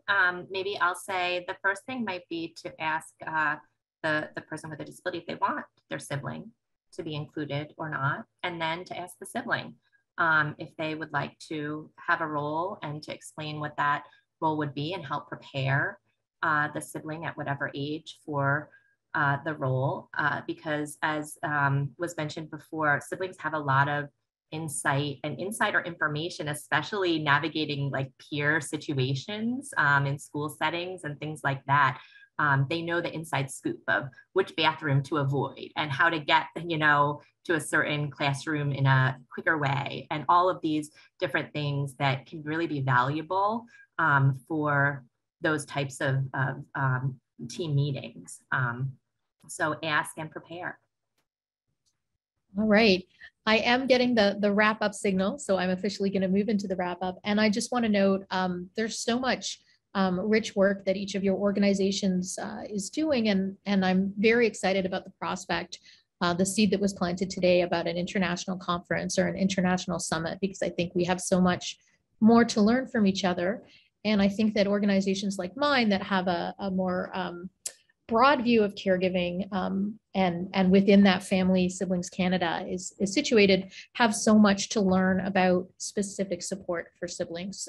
So grateful to all the work that all of you are doing. We know with blood, sweat, and tears, and hopeful about a landscape that better supports organizations doing this work. Thank you all for being with us today. Thank you. Thank you all. I want to echo Liv's thanks, and also thank you, Liv, for organizing this panel and bringing all of you to connect with all of us. I see that there's some questions still coming in through the chat, and our panelists have shared some contact information, web links, resources. I also saw some Facebook pages and other ways that you can connect with them, connect with the work that they do. So take a look. You might have to scroll up in the chat for the ways that you can stay connected with them and continue this conversation. But thank you to this panel for that fabulous conversation and introduction to this topic. We appreciate it. We have reached the point in our day where we're getting ready to take a little bit of a break from our program. But before we do, we did want to go ahead and share that carer story that we passed over just to make sure we were on time for this live panel. And that's Jean's story. And before we hear from Jean, we'll play Jean's story as we go to break. We want to take a quick peek at Twitter because all of you are sending some pretty great stories and photos to us to be part of this conversation in our Global Voices of Caregiving project on Twitter. So thank you to Credit for Caring for sharing this photo of a road trip with mom. That is a great image for a future that includes carers, and it looks like a lot of fun. And Andy earlier today shared his carer story. Andy wrote, "Here is my carer story. The top photos are for when I cared for both of my parents with a range of physical and mental health issues. I started caring when I was 6. Now working for a carers charity to try and raise awareness and improve support for carers of all ages." So thanks, Andy, for sharing those photos and that story with us. So as we go to break here, just a few reminders. If you are on Facebook Live, you can leave that live stream open during break. You can also leave it and come back. We'll be here when you come back from break at 12:15 p.m. Eastern Time.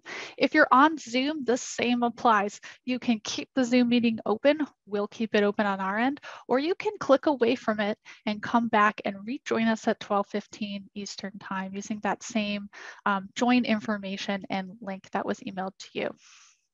So with that, we're going to hear a story from Jean in Taiwan.